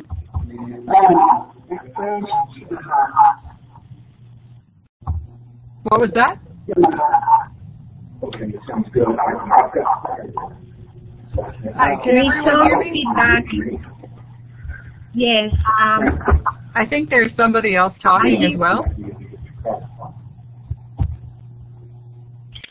Could everybody please look at their phones and make sure we're all in mute? Athena, you can. Okay, I'll go on. So my name's Athena Jones. I have too many microphones working. I'm not sure how. If I'm sounding clear to everyone, okay, I'm good now. All right. So anyways, my name's Athena Jones. I'm a PhD student at the University of Miami. I'm working on this project to study the effects of NALED in the environment and the concentrations of it with PI Dr. Solo Gabriel, who you heard from before and you'll hear from right after me on a different project. So the motivation to study the NALED in the environment is that it has unintended consequences when it's applied aerially to large swaths of land, such as the deaths of pollinators. So what we're looking into is the concentrations that can be found on the ground after an aerial application, and we're also doing lab work to determine the rate at which it degrades based on different methods of exposure. So to start with the field work, we've been working with local mosquito control authorities to determine when they're planning on spraying NALED through in the plain. And on the mornings when they do spray, we set up soils and water samples, and we also collect an air sample to get concentrations that hit the ground. And then we're looking into things that can affect its degradation into dichlorvos, which is another organophosphate pesticide, which is no longer aerially applied. So on the right-hand side, you can see some normalized concentrations that we found in the lab when exposing a sample of water spiked with NALED to UV. And the NALED degrades on the order of an hour. You can see it's in minutes on the top graph and in hours on the bottom. In the order of an hour, most of the NALED that we spike in our samples has already been degraded, and you see peak dichlorvos production around that same time. And when there's no UV exposure, we keep our samples in amber vials. The rate of degradation is a lot slower, and dichlorvos production is also less pronounced. So where we're planning to go with this next is to spike soil samples and sediment samples to determine whether or not there's an impact on the rate of degradation or the concentration that can be retained by these samples and therefore possibly impact the environment. And I think actually that's about it. If there's time for one question, I can take maybe one, or what you can do is email me or submit the questions in the chat box. But I appreciate your attention, and thanks. Thank you, Athena. I do not see any questions. All right. Thank you. Our next presenter is Helena Solo Gabriel from the University of Miami. Helena? Thank you. I'm a professor at the University of Miami, and I will be presenting on work, a collaborative work, that was led by my student Nicole Johnson and myself at the University of Miami and colleagues at the University of South and Central Florida. The green sea turtle, scientific name Chelonia mitis, has been victim to increasing levels of a tumor-forming disease, fibropapillomatosis, or FP. Tumors generally appear on soft skin tissues such as flippers and neck, and in severe cases in which tumors have infected the eyes and mouth, individuals are debilitated by restricted eyesight, feeding, and swimming ability. The cause of FP is not known. However, associations have been found between FP and infection with the virus called Chelones herpes virus 5. One interesting hypothesis has been proposed by Van Houten et al., who found that tumor tissues positive for FP are associated with arginine, an amino acid. Arginine is a key component of outer viral envelopes and has a high concentration of nitrogen. Thus, the Van Houten et al. Study suggests, although very controversial, that elevated nitrogen may be associated with FP. Specifically, the objective of the current study, consistent with the Van Houten arginine hypothesis, was to evaluate correlations between turtle strandings and water quality, especially nitrogen, and additional indicators of eutrophication, such as geographic indicators of human populations. Our methods involved evaluating for the 2011 to 2015 period of record, Chelonia mitis stranding reports, and water quality data for the Florida Keys.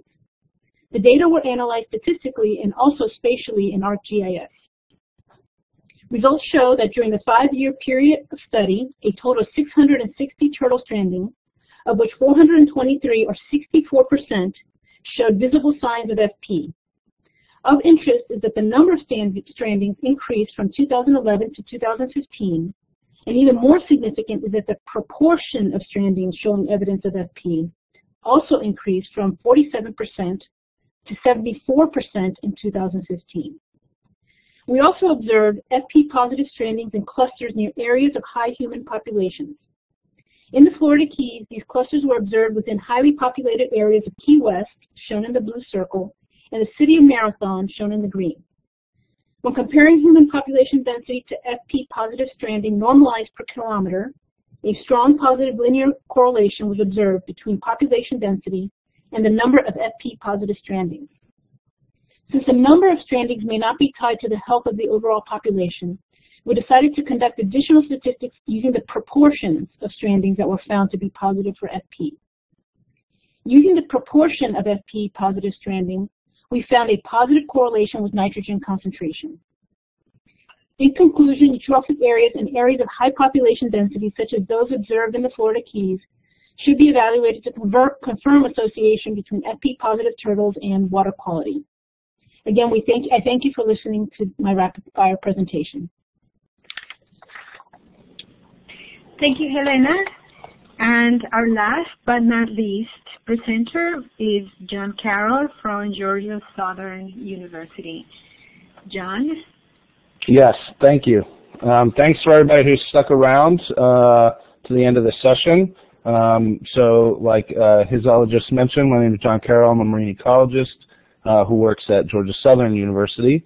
And I'd like to tell you about my work along the Georgia's coastal plain.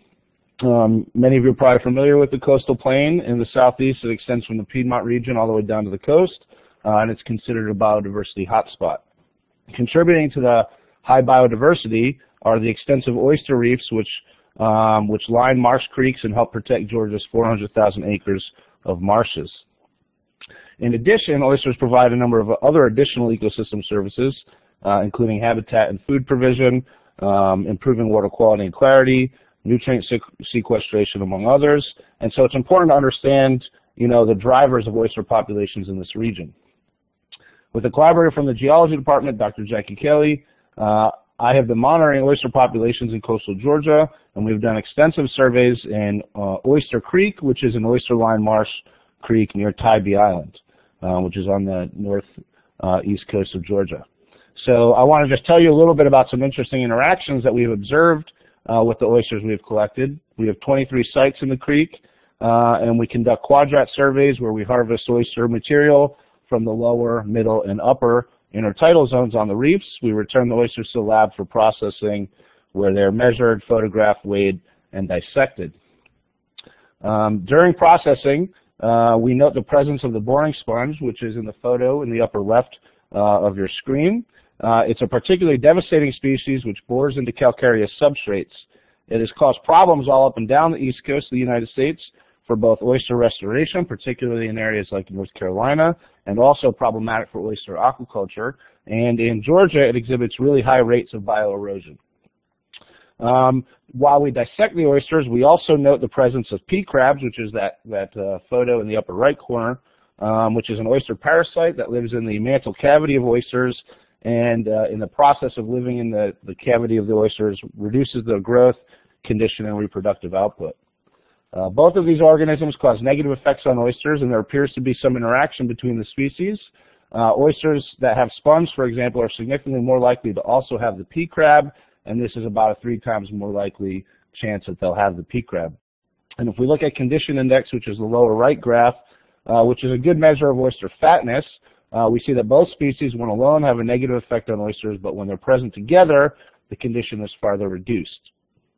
Low condition can reduce an oyster's ability to put energy in reproductive output, as well as to reduce its ability to withstand other stressors. So we're currently using tissue samples from these oysters to explore whether population structure, that is relatedness, might play a role in susceptibility to these pests, and also whether other important parasites like MSX and Dermo are more prevalent in these stressed oysters. And thanks for watching. My email didn't show up, so if Kelly, you could send everybody my email if there's any questions about what I've just talked to you guys about. Thank you. Thank you so very much, John. And with this, we conclude the Southeast CESU virtual conference. As a reminder, the CESU stands for Cooperative Ecosystem Studies Unit. There are 4 of those in the Southeast region, and this is a formal partnership between federal agencies and public institution partners for the purpose of providing research, technical assistance, and education. During the day, the long day today, you had the opportunity to sample the diversity of projects and the diversity of work that is accomplished through this partnership. And I would like now to turn in the microphone to Helena, who is going to do the formal wrap-out.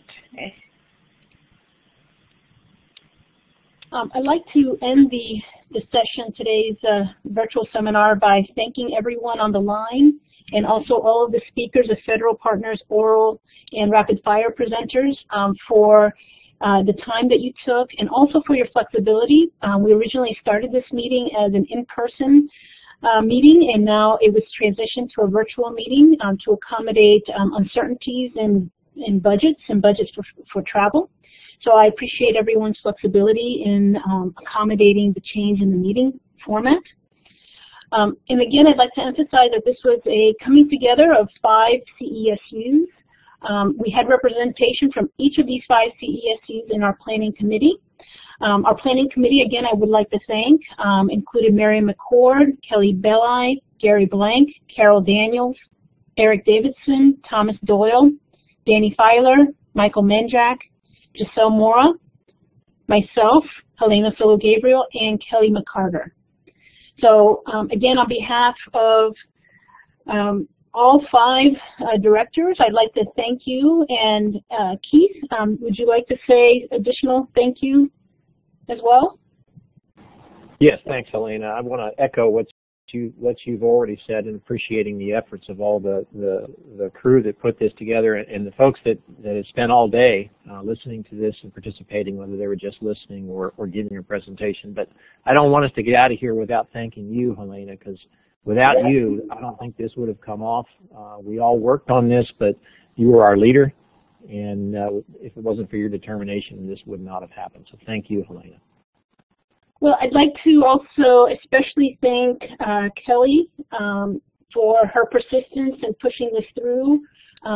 Her efforts were incredible, and her coordination was wonderful, and the amount of time put into this was fantastic, and we're very, very grateful to NC State University for hosting this meeting.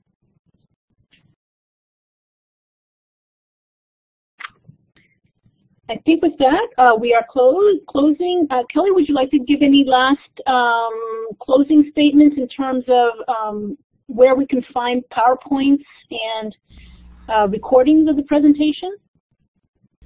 Yes, thank you very much, and I do appreciate all the kind comments that all of you on the committee have made during this closing slide. Dr. McCord and I truly believe in the CESU and the synergy that comes from it principally, but also I have learned in the past 18 months just how dedicated the CESU representatives are throughout the United States and especially in the Southeast region. You have my applause and appreciation for everything you do. It's just very, very good. Marion, I don't know if you would like to make a comment or even if you're in a position to activate a microphone just now. Can you hear me? Yes. Oh, excellent. I want to congratulate all of you for taking a leap of faith to do this meeting, and especially to Kelly for pushing it along and being so creative and accommodating. One of the things that I hoped would come out of this event was better knowledge of what our peers are doing in the different CESU units across the Southeast, and I was hoping that we could think of larger scale projects that were presented this morning by Tom Fish, and how we might work together through our CESU units, and how this event might be a springboard to or a catalyst for those types of collaborations. So hopefully some of those larger scale efforts will be an outcome of this work. Thank you very much, Dr. McCord. Now I will just follow through with what was suggested to me by going to this final slide. This has been a broadcast using the Forestry and Natural Resources webinar portal, which is CESU funded, by the way, through the Southern Regional Extension Forestry Office and North Carolina State University Cooperative Extension Service and AgriLife Extension at Texas A&M University. We do provide webinar portal service like this at no charge on the subject of natural resources, climate change, restoration, cultural resources, any number of the topics that have been covered today are potential for hosting more in-depth, deep dive type 1 and 2 hour webinars. And so I encourage any of you to visit www.forestrywebinars.net if you would like to make a presentation or bring together 2 or 3 researchers and reach this audience, which today exceeded 200 people. So please keep that in mind. With that, I would say thank you. Feel free to log off. We are finished for today. And thanks, guys. You did it. Congratulations. Thanks, Kelly. Thank you. Hopefully